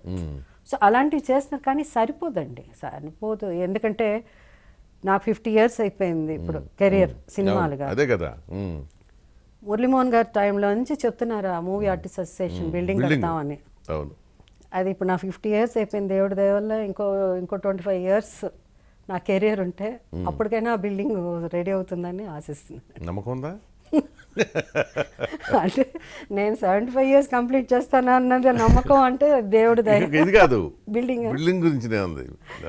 ఇది let us hope also. Oh yeah, let's hope for that. Building గురించి అదేంటనా చెప్తున్నారు. ఇప్పుడు ఆల్మోస్ట్ నేను వింటూనే ఉన్నాను. ఒకటండి, ఇప్పుడు అంత కోట్లలో వ్యాపారం జరుగుతుంది కదా. ఇప్పుడు ఈ గవర్నమెంట్ దగ్గరికి వెళ్ళి మాకు ఎంత స్థలం ఏమండి, మేము ఇల్లు కట్టుకుంటాం అన్నట్టు ఏమంత కర్మ వచ్చింది. ఒక 1%ని డొనేట్ చేస్తే 1% హీరోయిన్ ఎక్సెప్ట్ జూనియర్ ఆర్టిస్టులను వీళ్ళు చిన్నవాళ్ళు తప్ప 1% డైరెక్టర్లతో సహా ఎంతసేపు అండి? ల్యాండ్ కొండ ఎంతసేపు చెప్పండి ఉంటుందండి. డెఫినెట్గా మనం కరెక్ట్గా దాన్ని అంటే ఒక ఐక్యత ఉండాలండి. ఐ థింక్ దీంట్లో పర్సనల్గా నాకు ఏదన్నా కానివ్వండి, నేను ఒక్కటి అంటే నేను ఒక బీయింగ్ అన్ ఇండియన్ నాకు చాలా బాధగా అనిపించేది ఏంటంటే టూ మచ్ ఆఫ్ ఈ కాస్ట్, దీనివల్ల అది ఇండస్ట్రీలోనూ ఉంది. అది మనకి తప్పదంటారా? కాదు, ఆ దరిద్రం మన పావర్టీ అంటామే దేశంలో. పావర్టీ ఎట్లయితే పోవట్లేదో ఈ దరిద్రం ఇంకా పెరుగుతుంది. అది యాక్చువల్గా ఇంతకుముందు లేదు, ఇంత లేదు అట్లీస్ట్. అది ఇంత లేదు అనిపించిందండి. అదే చెప్తున్నప్పుడు మీరు చూశారు కదా ఇండస్ట్రీలో, ఇంతకుముందు ఇంత ఉందా? ఇంత లేదండి కదా. లేదు. అసలు ఫస్ట్ ఆఫ్ ఆల్ మీరు ఎవరికి తెలుసండి?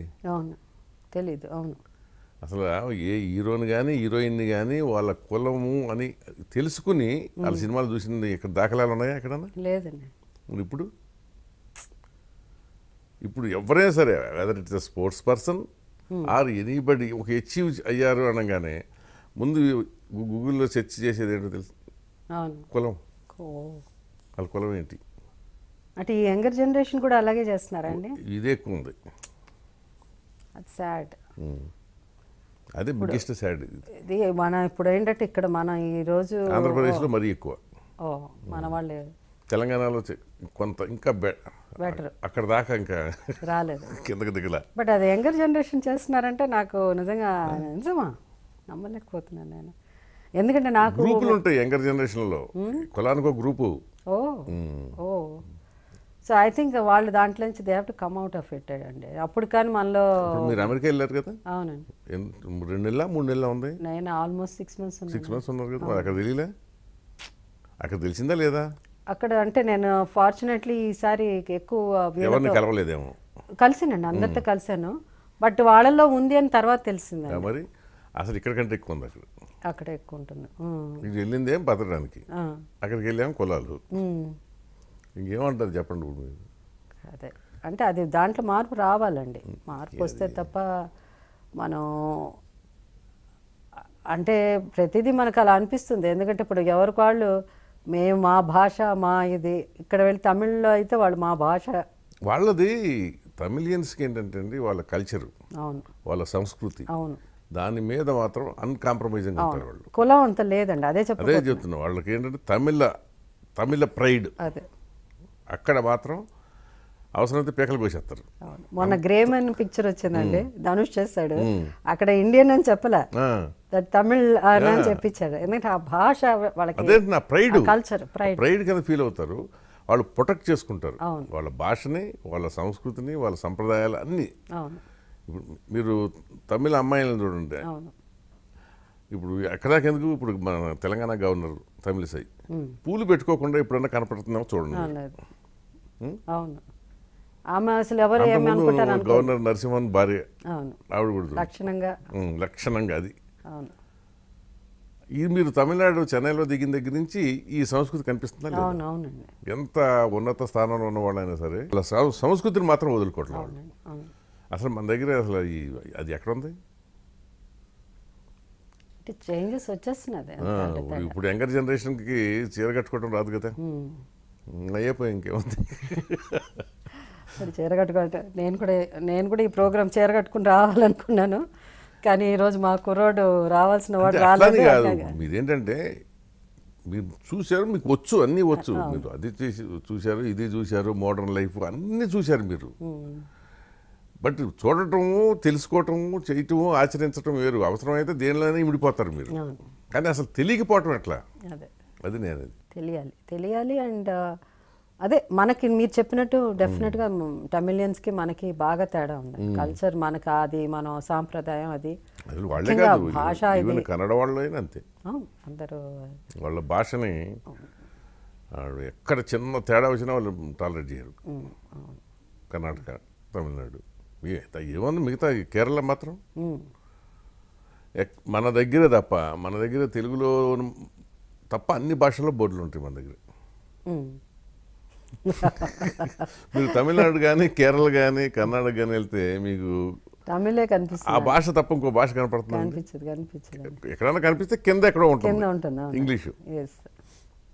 ఇన్ఫోసిస్ది చూశాను నేను. ఇన్ఫోసిస్ అనేది పైన పెద్దగా కన్నడంలో రాసి కింద ఇంగ్లీష్లో ఇన్ఫోసిస్ అని రాసి, అది రూల్ అక్కడ. అవును, అంత పెద్ద మల్టీనేషనల్ కంపెనీ మరి ఇది. అంటే మల్టీనేషనల్ అంటే అదే ఆ స్థాయికి వెళ్ళిన కంపెనీ.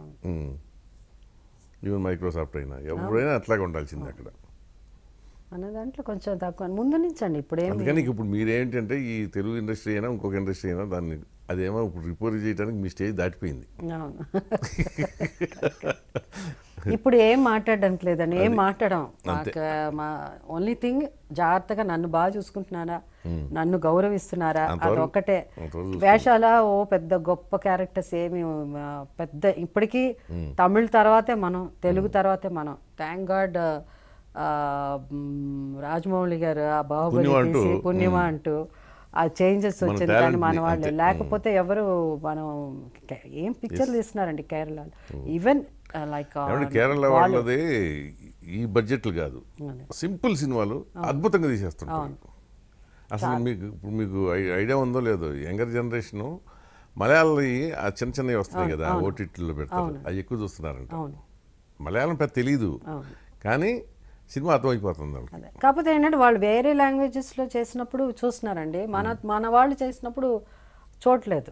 అది ఎందుకని నాకు అది చాలా అర్థం కాని ఒక ఇది. ఇప్పుడు నేనే అనుకోండి, మొన్న యుఎస్ వెళ్ళినప్పుడు ఏదో మన తెలుగు వాళ్ళే, ఎందుకంటే మీరు స్టడీ చేస్తే తెలుస్తుంది. ఇప్పుడు మలయాళంలో చేశాను క్యారెక్టర్ని బట్టి బట్టలు కావాలంటే బట్టలే పెడతారు. మన దగ్గర బట్టలు పెట్టి ఎవరైనా హీరో క్యారెక్టర్ పెట్టండి, పెట్టరు. తర్వాత నాకు వచ్చే క్యారెక్టర్స్ అయినా ఫస్ట్ బ్రహ్మాండంగా ఏం చెప్తారంటే, బ్రహ్మాండమైన మదర్ క్యారెక్టర్ అనగానే అసలు మదర్ తప్ప ఇంకా వేరే లేదా. మదర్కి ఒక she can be a lawyer, she can be a police officer, ఏదన్నా ఉండొచ్చు కదా. ఎప్పుడో వంటిట్లో ఇది ఫాదర్, అదే నాకే ఎంత బోర్ కొడుతుందంటే బట్టలు ఆరేస్తూ, లేకపోతే కాఫీ కలుపుతూ, లేకపోతే నేను అనిపిస్తున్నా అన్ని సినిమాలు చూస్తే అసలు ఏంటి ఏదో కొంచెం క్యారెక్టర్ కొంచెం కామెడీగా కొంచెం ఇది మాట్లాడడం తప్ప. మొన్న నేను యుఎస్లో వెళ్ళినప్పుడు మన తెలుగు వాళ్ళే అక్కడ, అంటే వాళ్ళు ఈ మధ్య ఒక 5 సంవత్సరాలు అయిందంట తెలుగు సినిమాలకు చూసి, 5-6 సంవత్సరాలు. బాహుబలి ఏదో చూసారంటే వాళ్ళకే తెలుగు సినిమాలు కూడా చూడలేదు, అలాంటి వాళ్ళు కూడా ఉన్నారు అక్కడ. అలా అన్నారు, మీరు ఎందుకు పిక్చర్ చేయొచ్చు కదా అలా అని. నేను అన్నాను, ఇప్పుడు వచ్చి ఏంటి నాకు 63 ఏళ్ళు అవుతున్నది, ఇప్పుడు వెళ్ళి నేను ఇక్కడ హాలీవుడ్లో సినిమాలు నేను యాక్ట్ చేయడం అని. ఆ తప్పే ఉందండి, ఇక్కడ వచ్చి అక్కడలా అనుకున్నారా అని. ఇక్కడ 63 ఏళ్ళకి బ్రహ్మాండమైన క్యారెక్టర్స్ ఉంటాయి. వాళ్ళు హీరోయిన్ కూడా 63 ఏళ్ళ హీరోయిన్ కూడా పెట్టి క్యారెక్టర్, వాళ్ళు క్యారెక్టర్ క్రియేట్ చేస్తారు, క్యారెక్టర్ హీరోయిన్. అక్కడ మన వాళ్ళు అక్కడ ఇక్కడ వాళ్ళు అయితే అవార్డు కూడా ఇవ్వరు. ఏజ్ వాళ్ళు బెస్ట్ యాక్ట్రెస్ ఇస్తే స్టేజ్ కళగా ఉండదని యంగ్స్టర్స్ కే ఇస్తారు. అది చాలా చూస్తున్నా నేను. సో అది మనకి ఇక్కడ అక్కడ అలా కాదండి. ఆస్కార్స్ కూడా 80 ఏళ్ళ వాళ్ళు తీసుకున్న వాళ్ళు ఉన్నారు బెస్ట్ యాక్ట్రెస్. మనకి వాళ్ళకి చాలా తేడా ఉంది. అది కాకుండా ఉమెన్ డైరెక్టర్స్ కి బాగా ఇంపార్టెన్స్ ఇస్తున్నారండి ఇప్పుడు అక్కడ చాలా. అది లేదు చెప్తున్నారు, మనకి ఏదైనా క్యారెక్టర్ వస్తే సినిమాలో యాక్ట్ చేయాలనిపిస్తుంది కానీ అది చెప్పినప్పుడు చేయాలనిపిస్తుంది కానీ టెంప్ట్ అవుతాం. ఏముంది వాళ్ళన్నా మీరు యాక్టింగ్ కాకపోతే మీరు డైరెక్ట్ చేయండి, ఇంత ఎక్స్పీరియన్స్ ఉంది కదా మీకు, 50 years ఒక సినిమాలో ఎక్స్పీరియన్స్ ఉన్నప్పుడు మీరు ఒక సినిమా డైరెక్ట్ చేయలేరా? అలా అన్నప్పుడు ఒక టెంప్ట్ అయిపోయి చేయాలి అనిపిస్తుంది కానీ వద్దులేండి. అలా టెంప్ట్ అయ్యే ప్రొడ్యూసర్ అయ్యి చేతులు కాల్చుకున్నా. ఇప్పుడు అవన్నీ ఆ టెంప్టింగ్ ఆ స్టేజ్ దాటిపోయింది. సో ఇప్పుడు ఇంగ్లీష్ హాలీవుడ్లోకి అంటే మనకు వస్తే నటిస్తారు, డైరెక్ట్ చేయటం అయితే లేదు. చెయ్యొచ్చండి కానీ ధైర్యం సరిపోదు. నాకు కూడా చెయ్యాలంటుంది ఒక మహిళగా కొన్ని సబ్జెక్ట్స్. మనకి ఇండియాలో అంటే మనం ఇక్కడైనా మన షార్ట్ స్మాల్ ఫిల్మ్స్ ఇంగ్లీష్ లో, ఎందుకంటే ఇప్పుడు అందరూ మన వాళ్ళు వచ్చేసింది కదా ఓటీటీ ప్లాట్ఫామ్ కి. మనకి ఇండియాలో ఉన్నంత ఏమంటారు పొటెన్షియల్ కాకుండా మనకి చాలా ఉందండి సబ్జెక్ట్స్ తీయడానికి ఉంది. మన దళిత్ జర్నలిస్ట్ మీద ఒకటి తీశారు, చాలా లేడీ జర్నలిస్ట్ మీద, అది బాగా ఇట్లా చాలా ఉందండి. చాలామంది నార్త్లో అమ్మాయిలు డైరెక్ట్ చేస్తున్నారు. మొన్న ఫోన్ చేసి చెప్పారు ఎవరో ఒక సినిమా ఏదో సొసైటీ ఏదో పేరు, ఒక అమ్మాయి నార్త్ ఇండియన్ లేడీ డైరెక్ట్ చేసింది, అంత బాగా డైరెక్ట్ చేసిందంట. సో అలా వాటి గురించి సో ఆలోచన అయితే ఉంది మొత్తానికి. అలా ఏదైనా డైరెక్షన్ అంటే ఏదో చెయ్యాలి కానీ ధైర్యం సరిపోవట్లేదు. ధైర్యం తెచ్చుకోవాలి. మనకు చాలా it's not easy job direction అనేది. మళ్ళీ మనం తెచ్చుకుని పేరు తెచ్చుకోవాలి కానీ ఉన్న పేరుని పోగొట్టుకోవడం. సో ఆ ధైర్యం వచ్చి అలాంటి సబ్జెక్ట్ వస్తే అప్పుడు maybe I think about it. చేయాలని అయితే కోరిక అయితే ఉంది. అంటే ఇవన్నీ వినేటప్పుడు ఆ రోజు చాలా అని నైట్ పడుకోకుండా ఏం కథలు ఉన్నాయి నెక్స్ట్ ఒక 10 మందికి ఫోన్ చేసి అక్కడేమో స్టోరీ ఉందా అన్న 10 రోజుల తర్వాత మళ్ళీ అయిపోతారు. వచ్చేసి వద్దులేదు మన అవసరమా అలా అని. ఇప్పుడు ఏమనిపిస్తుంది అంటే క్వైట్గా ఎక్కడన్నా ఇది ఇవన్నీ చూసుకొని మన అంటే కొన్ని చూస్తుంటే యూట్యూబ్లు చూస్తూ ఉంటే ఇవన్నీ చూస్తూ ఉంటే మనకే అసహ్యం అయ్యో ఇలా ఏ ప్రపంచంలో ఉన్నాం. అది చూసి కొన్ని అయితే జనం కూడా నమ్మి దానికి ఇది ఇట్లా అయిందంట కదా అని అడుగుతారు చూడండి. అప్పుడు మాత్రం నాకు అసలు మరి ఏం చేస్తారు అదే నిన్న కూడా ఏదో చూసాను షార్ట్స్ వేసి దాంట్లో జయప్రద తిరుమల వెళ్తున్నారని వేశారు. నేను ఎప్పుడో 8 years నితిన్ గారు ఉన్నప్పుడు వెళ్ళాం. అప్పుడు కూడా మా ఆయన ఏదో నేను 2009లో గెలిస్తే వస్తామని ఆయన కోసం వెళ్ళాను నేను. అప్పుడు మేమందరం వెళ్ళాం. అది ఇప్పుడు వేసాడు ఇప్పుడు తిరుమల వెళ్ళినట్టు. అది ఓకే పర్వాలేదు. జయప్రద వేసి ఆ జయప్రద హస్బెండ్ అని వేశాడు. ఆయన కూడానే ఉంటాడు కృష్ణ గారు అని. మా అందరికీ క్లోజ్ కృష్ణ. అతని హస్బెండ్ అని వేస్తారు. నాకు ఎంత కోపం వచ్చిందంటే బ్రదర్ని తీసుకెళ్ళి హస్బెండ్ అని వేస్తే అది జనం కూడా నమ్మితే వాళ్ళకి అయ్యో అసలు అది పాపం కదా. అంతకంటే అదే పాపమే. ఇప్పుడు దాన్ని మిస్యూజ్ చేసేవాళ్ళు ఎక్కువ అయ్యారండి. ఆ ప్లాట్ఫామ్ని మిస్యూజ్ చేసేవాళ్ళు ఎక్కువ అయ్యారు. దాన్ని చెక్ చేసే మెకానిజం లేదు మనకి. అంటే మనం సూ చేయలేమా అండి? ఎవరి మీద ఎవరి మీద చేస్తారు? ఇప్పుడు ఈ మధ్య మీకు తెలిసో లేదో ఇప్పుడు హైకోర్టు జడ్జిలను కూడా తిట్టారు, సుప్రీంకోర్టు జడ్జిని కూడా తిట్టారు. వాళ్ళు కూడా ఏమీ చేయలేక నోటీసులు ఇచ్చారు, సిబిఐకి ఇచ్చారు. వాళ్ళు ఎవ్వరూ ఏమీ చేయలేక చేతులు ఎత్తేసారు చివరికి. సో నేను లేస్తే మనిషిని కాదనుకోండి, అట్లా బతకాల్సిందే తప్ప లేస్తే తెలిసిపోతుంది. చూడకూడదు, లేకపోతే మనం మానేయాలి. అది ఇంకా చూడకూడదు. అంటే దాంట్లో మంచి కంటెంట్ కూడా ఉంటుంది. అందుకనే అంతవరకే తీసుకోండి. ఇక చెడుని తీసుకుని మనసు కకావికలం చేసుకోవటం, బాధపడటం ఈ వయసులో ఎందుకు అవసరమా చెప్పండి? అది అంతే, దాన్ని ఏం చేయలేదు. అది ఇప్పుడు అదే అనుకున్నా, ఇవన్నీ చూసి బాధపడడం కంటే చూడకుండా ఉండడం ఉత్తమం. అంతే, కావాల్సింది తీసుకోవటం, వద్దనుకున్నది వదిలేయటం. ఇక ఏది కూడా మనసుకు తీసుకోకూడదు. సో ఇప్పుడు పాలిటిక్స్ ఒకటి, అదొక ఫేస్ మీ జీవితంలో. అవును, ఎమ్మెల్యేగా సికింద్రాబాద్ నుంచి గెలిచారు. అది ఒక తృప్తి ఒక రకంగా, అంతేనా? రాజశేఖర రెడ్డి పిలిచాడని నేను వచ్చినట్టున్నారు. అవునండి, నేను వెళ్ళి అడగల, పిలిచారు. పిలిస్తే వెళ్ళి జాయిన్ అయ్యాం. ఓకే, గెలిచాం. ఆ కథ అంతా మనకి. అన్ఫార్చునేట్గా ఆయన పోయారు. అవును, అయిపోయింది అదొకటి. దాని తర్వాత ఇంక తెలియదు కదా మనకు పాలిటిక్స్ ఎక్కడ. ఎందుకంటే ఒకసారి రోసయ్య గారు చీఫ్ మినిస్టర్ అయ్యారు, మళ్ళీ మా అక్కడి నుంచి కిరణ్ కుమార్ రెడ్డి గారు చీఫ్ మినిస్టర్ అయ్యారు. మనకు గైడెన్స్ లేదు. పాలిటిక్స్ అసలు పట్టించుకోరు కదా, ఎవరికి వాళ్ళు ఇదే, అంతే కదా, ఎవరు వాళ్ళు పొజిషన్ గురించి మనం ఆలోచించాల్సిందే తప్ప మన గురించి వేరే వాళ్ళు ఆలోచించరు. చాలా కష్టంగా తెలియకుండా ఉన్నింది. బట్ నేను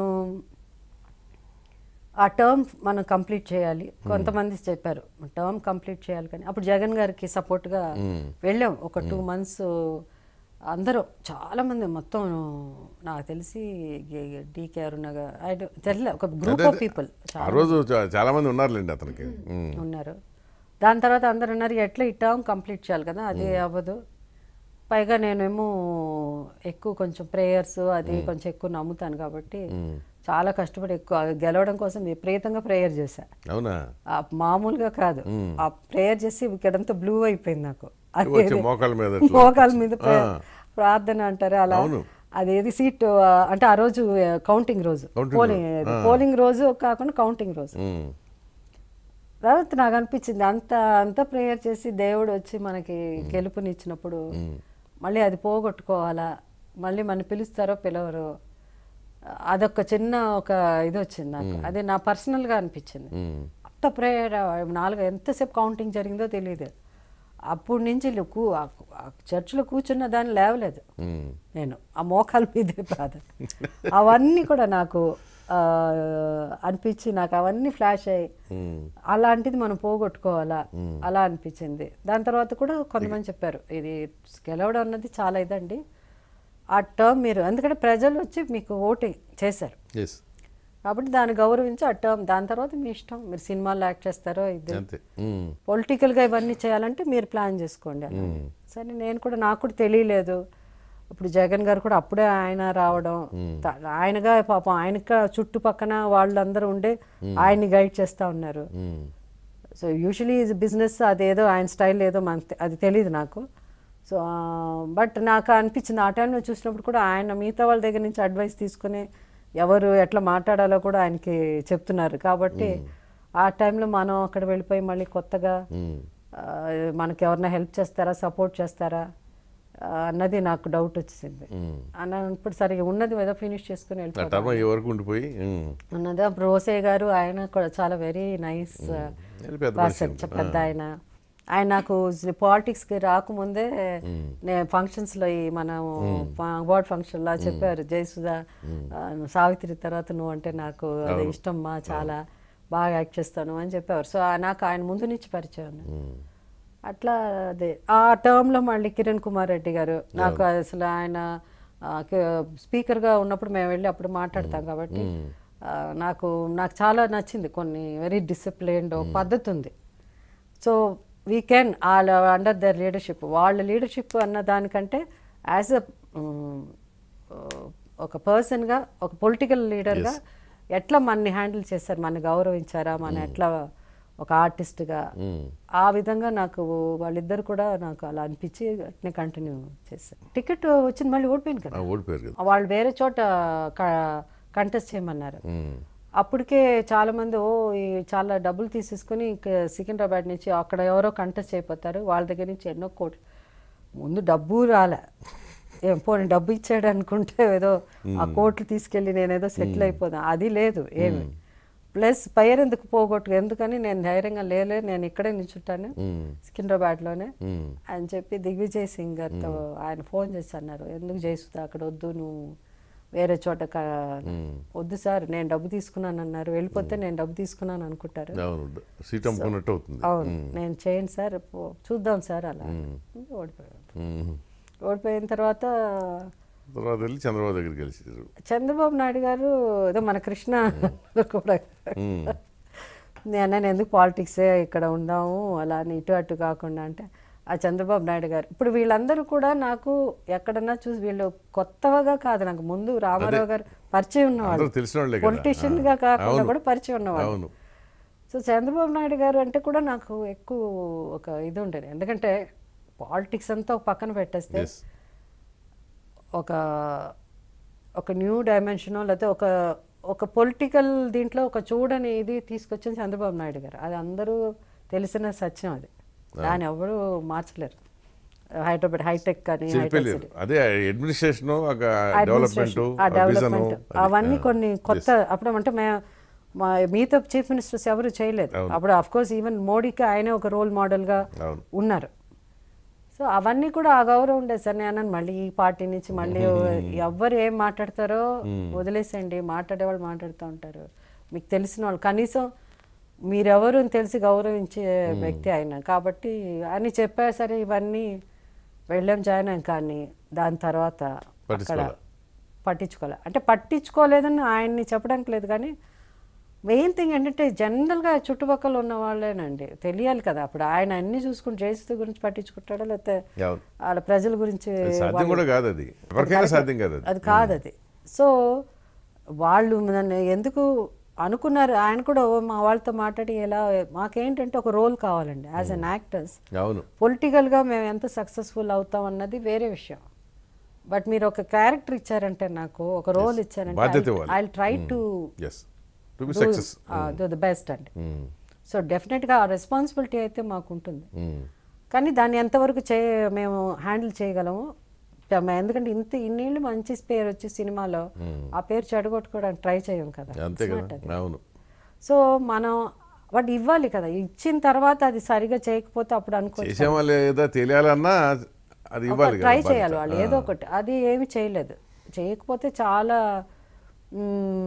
వెయిట్ చేస్తాము. తర్వాత నేను మర్చిపోయాను, షూటింగ్ బిజీ అయిపోయాను. మళ్ళీ వాళ్ళు దేనికి ఒక ఏదో ఉమెన్స్ కాన్ఫరెన్స్కి పిలిచారు అంతే, దాని తర్వాత అసలు ఏమి పట్టించుకోవడం మానేశారు. బట్ ఆర్టిస్ట్ అండి, నాకు తెలియదు పొలిటికల్గా మినిస్టర్గానో లేకపోతే ఏది అది నాకు తెలియదు, కానీ నేను కూడా ఒక ఎమ్మెల్యేగా ఉన్నాను. బట్ డెఫినెట్గా అదే కొన్ని కొన్ని దే క్యాన్ డూ ఇట్ అండి. కొన్ని అది పోస్టులు అది ఎలా చైర్మన్ అంటే ముందు ఏంటంటే కమ్యూనికేటింగ్ విత్ పీపుల్ అండి, ఎస్పెషలీ ఉమెన్ కానీ ఒక ఉమెన్ గ్రూప్స్తో కానీ, అంటే మహిళ కాబట్టి. అలాగే ఏదైనా మేల్ అంటే వీళ్ళతో ఎక్కడన్నా స్టూడెంట్స్తో, యంగ్ స్టూడెంట్స్తో ఇంటరాక్షన్ ఉండి అలాంటి పోస్టులు ఏదన్నా which can it will help the government అండి. అలాంటివి ఇవ్వకుండా అలాంటివి చేసుకోవచ్చు. మీరు రాజ్యసభ ఇస్తారు కదా, అలా దీంట్లో కూడా ఏదో ఒకటి. ఒక అన్ని చోట్ల మేము వెళ్ళలేము, జనం పైన పడిపోయే సెల్ఫీలు కావాలంటారు, వాళ్ళని మా దగ్గర తీసుకోవడానికి ఎలాంటి చోట ఒకటి అరేంజ్ చేసి like monthly basis 2 months. So అలాంటిది ఉంటే డెఫినెట్గా ఇట్ హెల్ప్స్ ద గవర్నమెంట్ అండి. అండ్ ఎస్పెషలీ ఇప్పుడు 30s 40s ఇప్పుడు మా లాంటి జనరేషన్. యాక్చువల్గా ఏంటంటే మీకున్న ఆలోచన ఒకటి పాలిటిక్స్లో, అవును, కానీ పొలిటికల్ పార్టీల ఆలోచన వేరుగా ఉంటుంది. అందుకనే ఇక్కడ ఎప్పుడు కూడా ఏంటంటే పొసగట్ల మీకే కాదు చాలామందికి ఇట్లా వస్తారు అట్లా వెళ్ళిపోతూ ఉంటారు. ఎందుకంటే ఏదో ఆ ఎలక్షన్ టైంలో కాసేపు మీ గ్లామర్ ఉపయోగపడి ఏదో 4 ఓట్లు వస్తాయేమో, లేకపోతే 4 పోగవుతారేమో అనేది అంతే ఆ పార్టీల ఆలోచన, ఏ పార్టీ అయినా కానీ. అంతకు మించి జయసుధ ఒక సహజ నటి, అద్భుతమైన నటి, 50 ఏళ్ళు నటిగా కంప్లీట్ చేసుకుంది. ఈవిడ గొప్పతనాన్ని ప్రజలు గుర్తించి ఆదరిస్తారని అట్లా వాళ్ళు అనుకోరు. అదే ప్రాబ్లం. మీరేమనుకుంటారు, ఇది అంతా పెట్టుకుంటారు, నాకు ఇంత రిచ్ ఎక్స్పీరియన్స్ ఉంది కదా, అది నేను ఎందుకు యూస్ఫుల్ అవుతా కదా అనేది ఇక్కడ. అందుకే మీరు తెలుగుదేశంలో అదే పరిస్థితి వచ్చింది. ఇప్పుడు ఆల్మోస్ట్ ఇప్పుడు తర్వాత జగన్ గారు దాంట్లో వెళ్ళి జాయిన్ అయ్యాం, మేమంతా చాలా మంది వెళ్ళాము, జాయిన్ అయ్యాం. బట్ ఒకటి ఏంటంటే జగన్ కొంచెం క్లియర్గా చెప్పాడండి, నాతో పాటు ఫాలో అయ్యి నాతో పాటు ఉన్న వాళ్ళు ఉన్నారు, వాళ్ళకి ఫస్ట్ ప్రిఫరెన్స్ మేము ఇవ్వాలి. సెకండ్ దీంట్లో after 2 years or 3 years towards the end of దీంట్లో అప్పుడు ఏమన్నా ఆలోచిస్తాను ముందే చెప్పేసాను.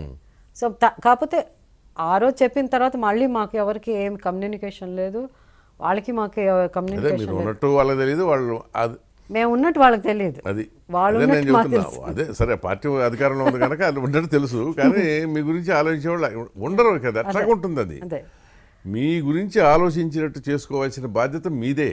అవును, కానీ మాటికి మనం హలో చెప్పాలి, అభ్యంతరం ఏం లేదు, బట్ ముందు అపాయింట్మెంట్ ఇవ్వాలిగా. అంటే ఇప్పుడు అపాయింట్మెంట్ అంటే ఇప్పుడు గుడికి వెళ్ళారనుకోండి, పూజారి, చర్చికి వెళ్తే ఫాస్టర్ ఎవడో ఉంటాడు కదా మధ్యలో, దేవుడికి మధ్యలో. అట్లాగే ఇక్కడ ఉంటారు, అంటే చంద్రబాబు అయినా జగన్ అయినా ఇంకోళ్ళు అయినా ఉంటారు, కానీ ముందు వాళ్ళు అక్కడ వెళ్ళి తీసుకెళ్ళాలి. వాళ్ళు చెప్పినప్పుడు వాళ్ళని ఎందుకు అంటున్నారు అని ఆ వ్యక్తి కూడా వాళ్ళని గౌరవించాలి. ఓకే పాపం ఇన్నిసార్లు అడుగుతున్నారు వీళ్ళు, ఓకే ఓకే. ఇప్పుడు నాకు 50 years అంటే ఇదే వేరే బాలీవుడ్లో అయితే 50 ఏళ్ళు పూర్తి చేసుకుని సక్సెస్ఫుల్ ఫ్లవర్ బొకేలన్నా పంపిస్తారు, ఇక్కడ ఫ్లవర్ బొకే పంపించిన వాళ్ళు కూడా లేదు. ఒక తెలుగు ఇండస్ట్రీలో కానీ అని చెప్తున్నాం, మన ఇండస్ట్రీ మనమే.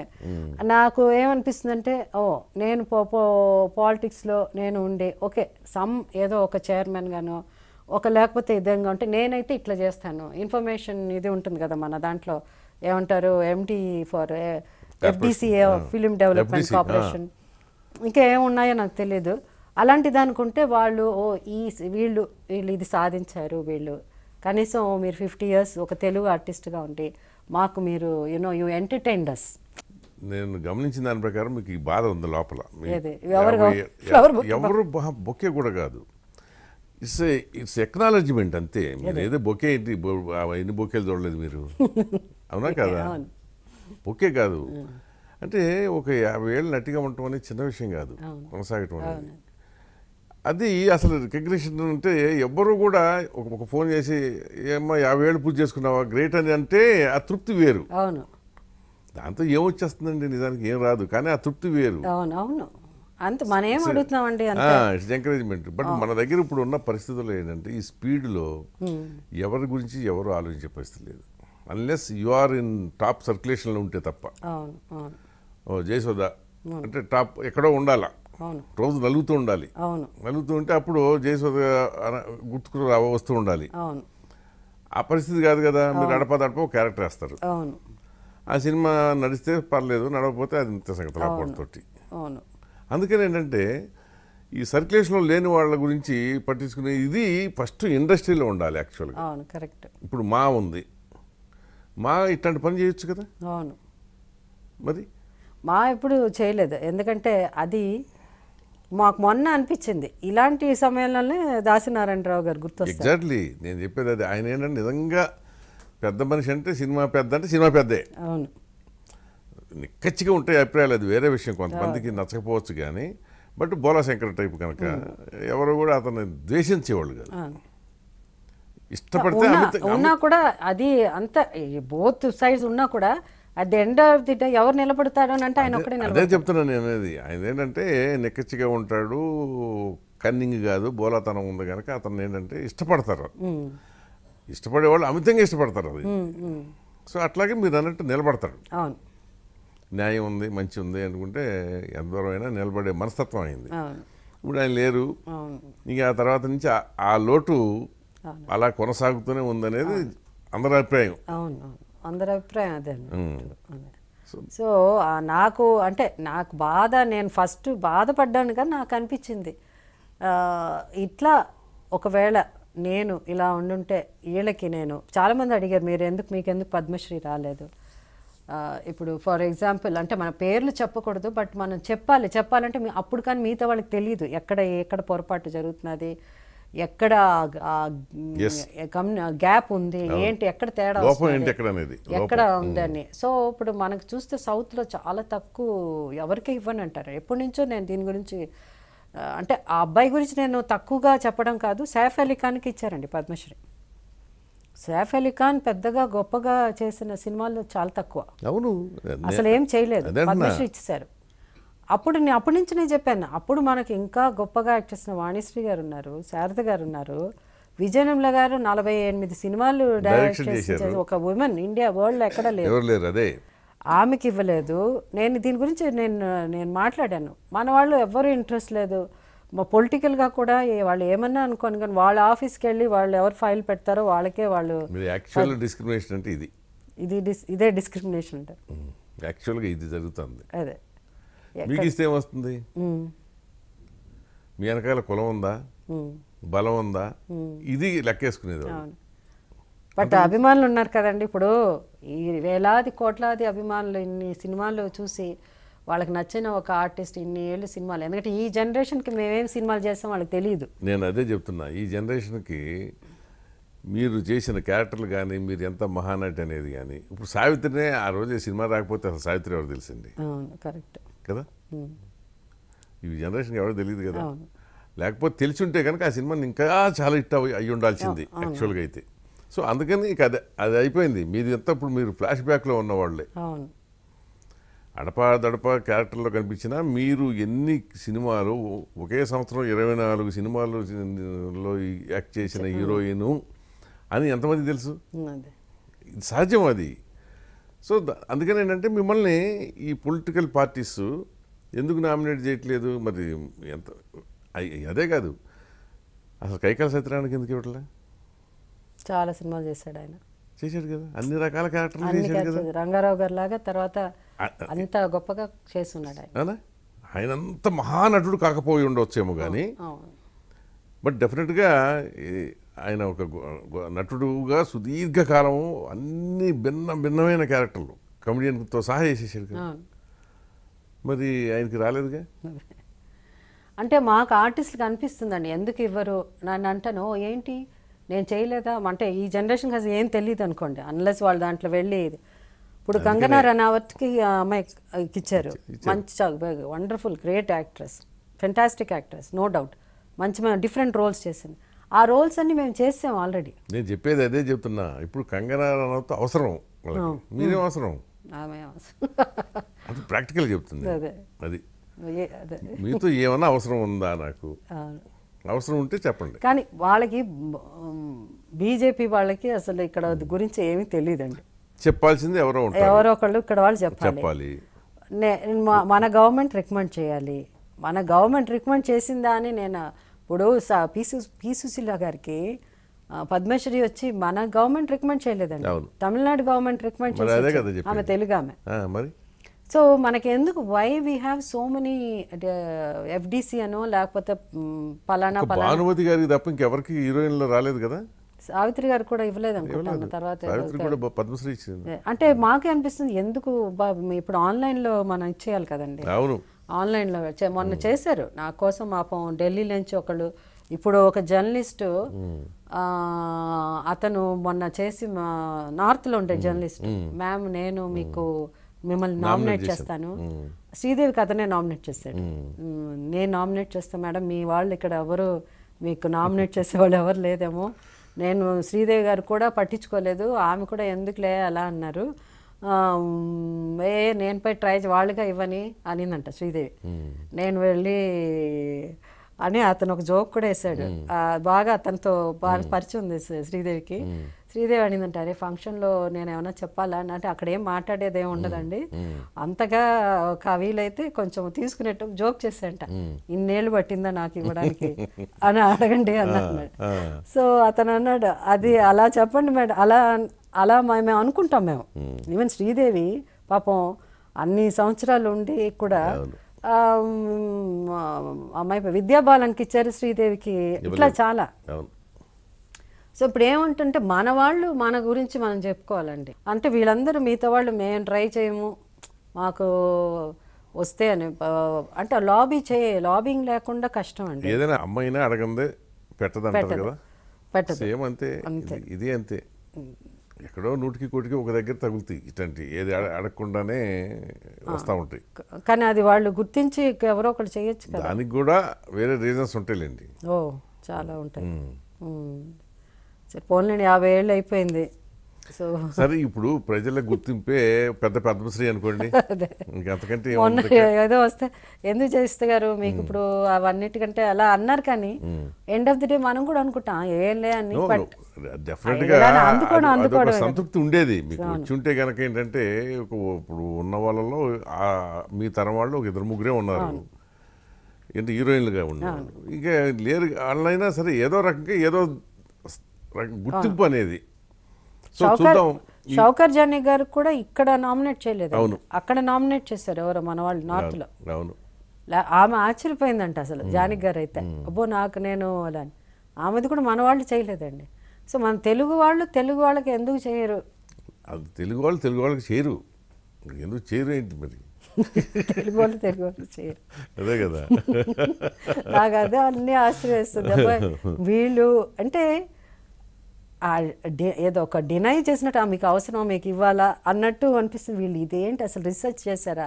రేపు మా గురించి సినిమాలు తీస్తే ఇంకా అసలు ఎంత కష్టపడ్డావు ఎంత ఇది. ఇప్పుడు నేను కూడా లక్కీగా నేను వచ్చినప్పుడు నేను ఎక్కువ హీరోయిన్ ఓరియంటెడ్ ఫిల్మ్సే చేశాను. అవును, మీదంతా క్యారెక్టర్ ఉమెన్ ఎంపవర్మెంట్ మీద సినిమాలు చేస్తున్నాం మేము. భారమైన క్యారెక్టర్లు హెవీ క్యారెక్టర్స్ అంటారు చేస్తున్నాం, అలాంటి క్యారెక్టర్స్ అన్నీ చేస్తున్నాం. నేను అదే అన్నాను, ఏవయ్యా ఏ హీరోయిన్ ఒక సినిమాలో సిగరెట్ కాల్చింది, ఒక సినిమాలో బీడీ కాల్చింది, నేను అవన్నీ చేశాను. అవును, ఒక సినిమా అంతా సిగరెట్ కాల్చాను నేను. అదేదో సినిమా రాముడే సీత అయితే సీతారాముడే చేశాను నేను, శంకర్ నాగ్. ఆ సినిమా అంతా ఎవరు ఒక సినిమాలో కలియుగ స్త్రీ అనే సినిమా అంతా బీడీ కాల్చాను, మేకప్ లేకుండా.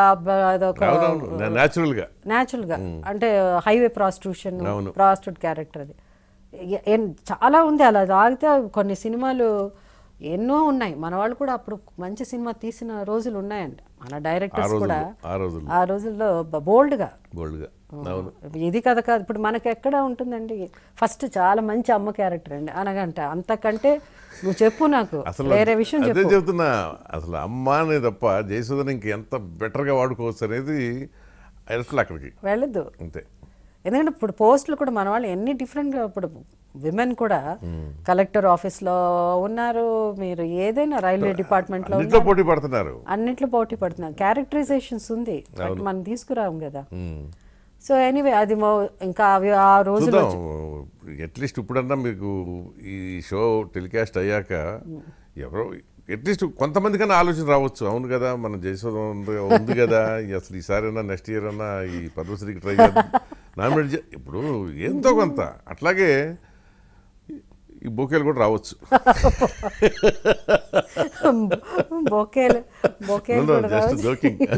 అదే చెప్తున్నాను, బొకేలు కూడా రావచ్చు. అదే నేను అనుకుంటాను అసలు ఎంత అదే ఒక హీరో అయితే ఈ పాటికి అడావుడు చేయించుకుని అంటే ఇప్పుడు చాలామంది అన్నారు మీరు ఎందుకు పార్టీ ఒక పెద్ద పార్టీ ఇచ్చి అందరికీ నేను కంప్లీట్. నాకు అది వద్దనిపించింది.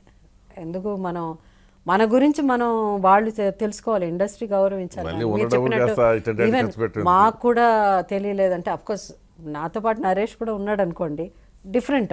మీరు చెప్పినట్టు మేల్ ఒక ఫీమేల్ హీరోయిన్ గా ఉండి ఇప్పటికీ ఫేడ్ అవుట్ అవ్వని ఆర్టిస్ట్ గా ఉన్నారు కదా.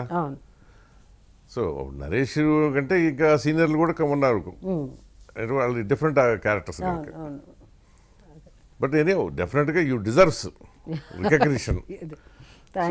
వచ్చే రోజుల్లో అయినా సరే మీకు ఆశించిన గుర్తింపు, గౌరవం దక్కుతాయని ఆశిస్తూ thank you very much. Thanks అండి, థ్యాంక్ యూ సో మచ్.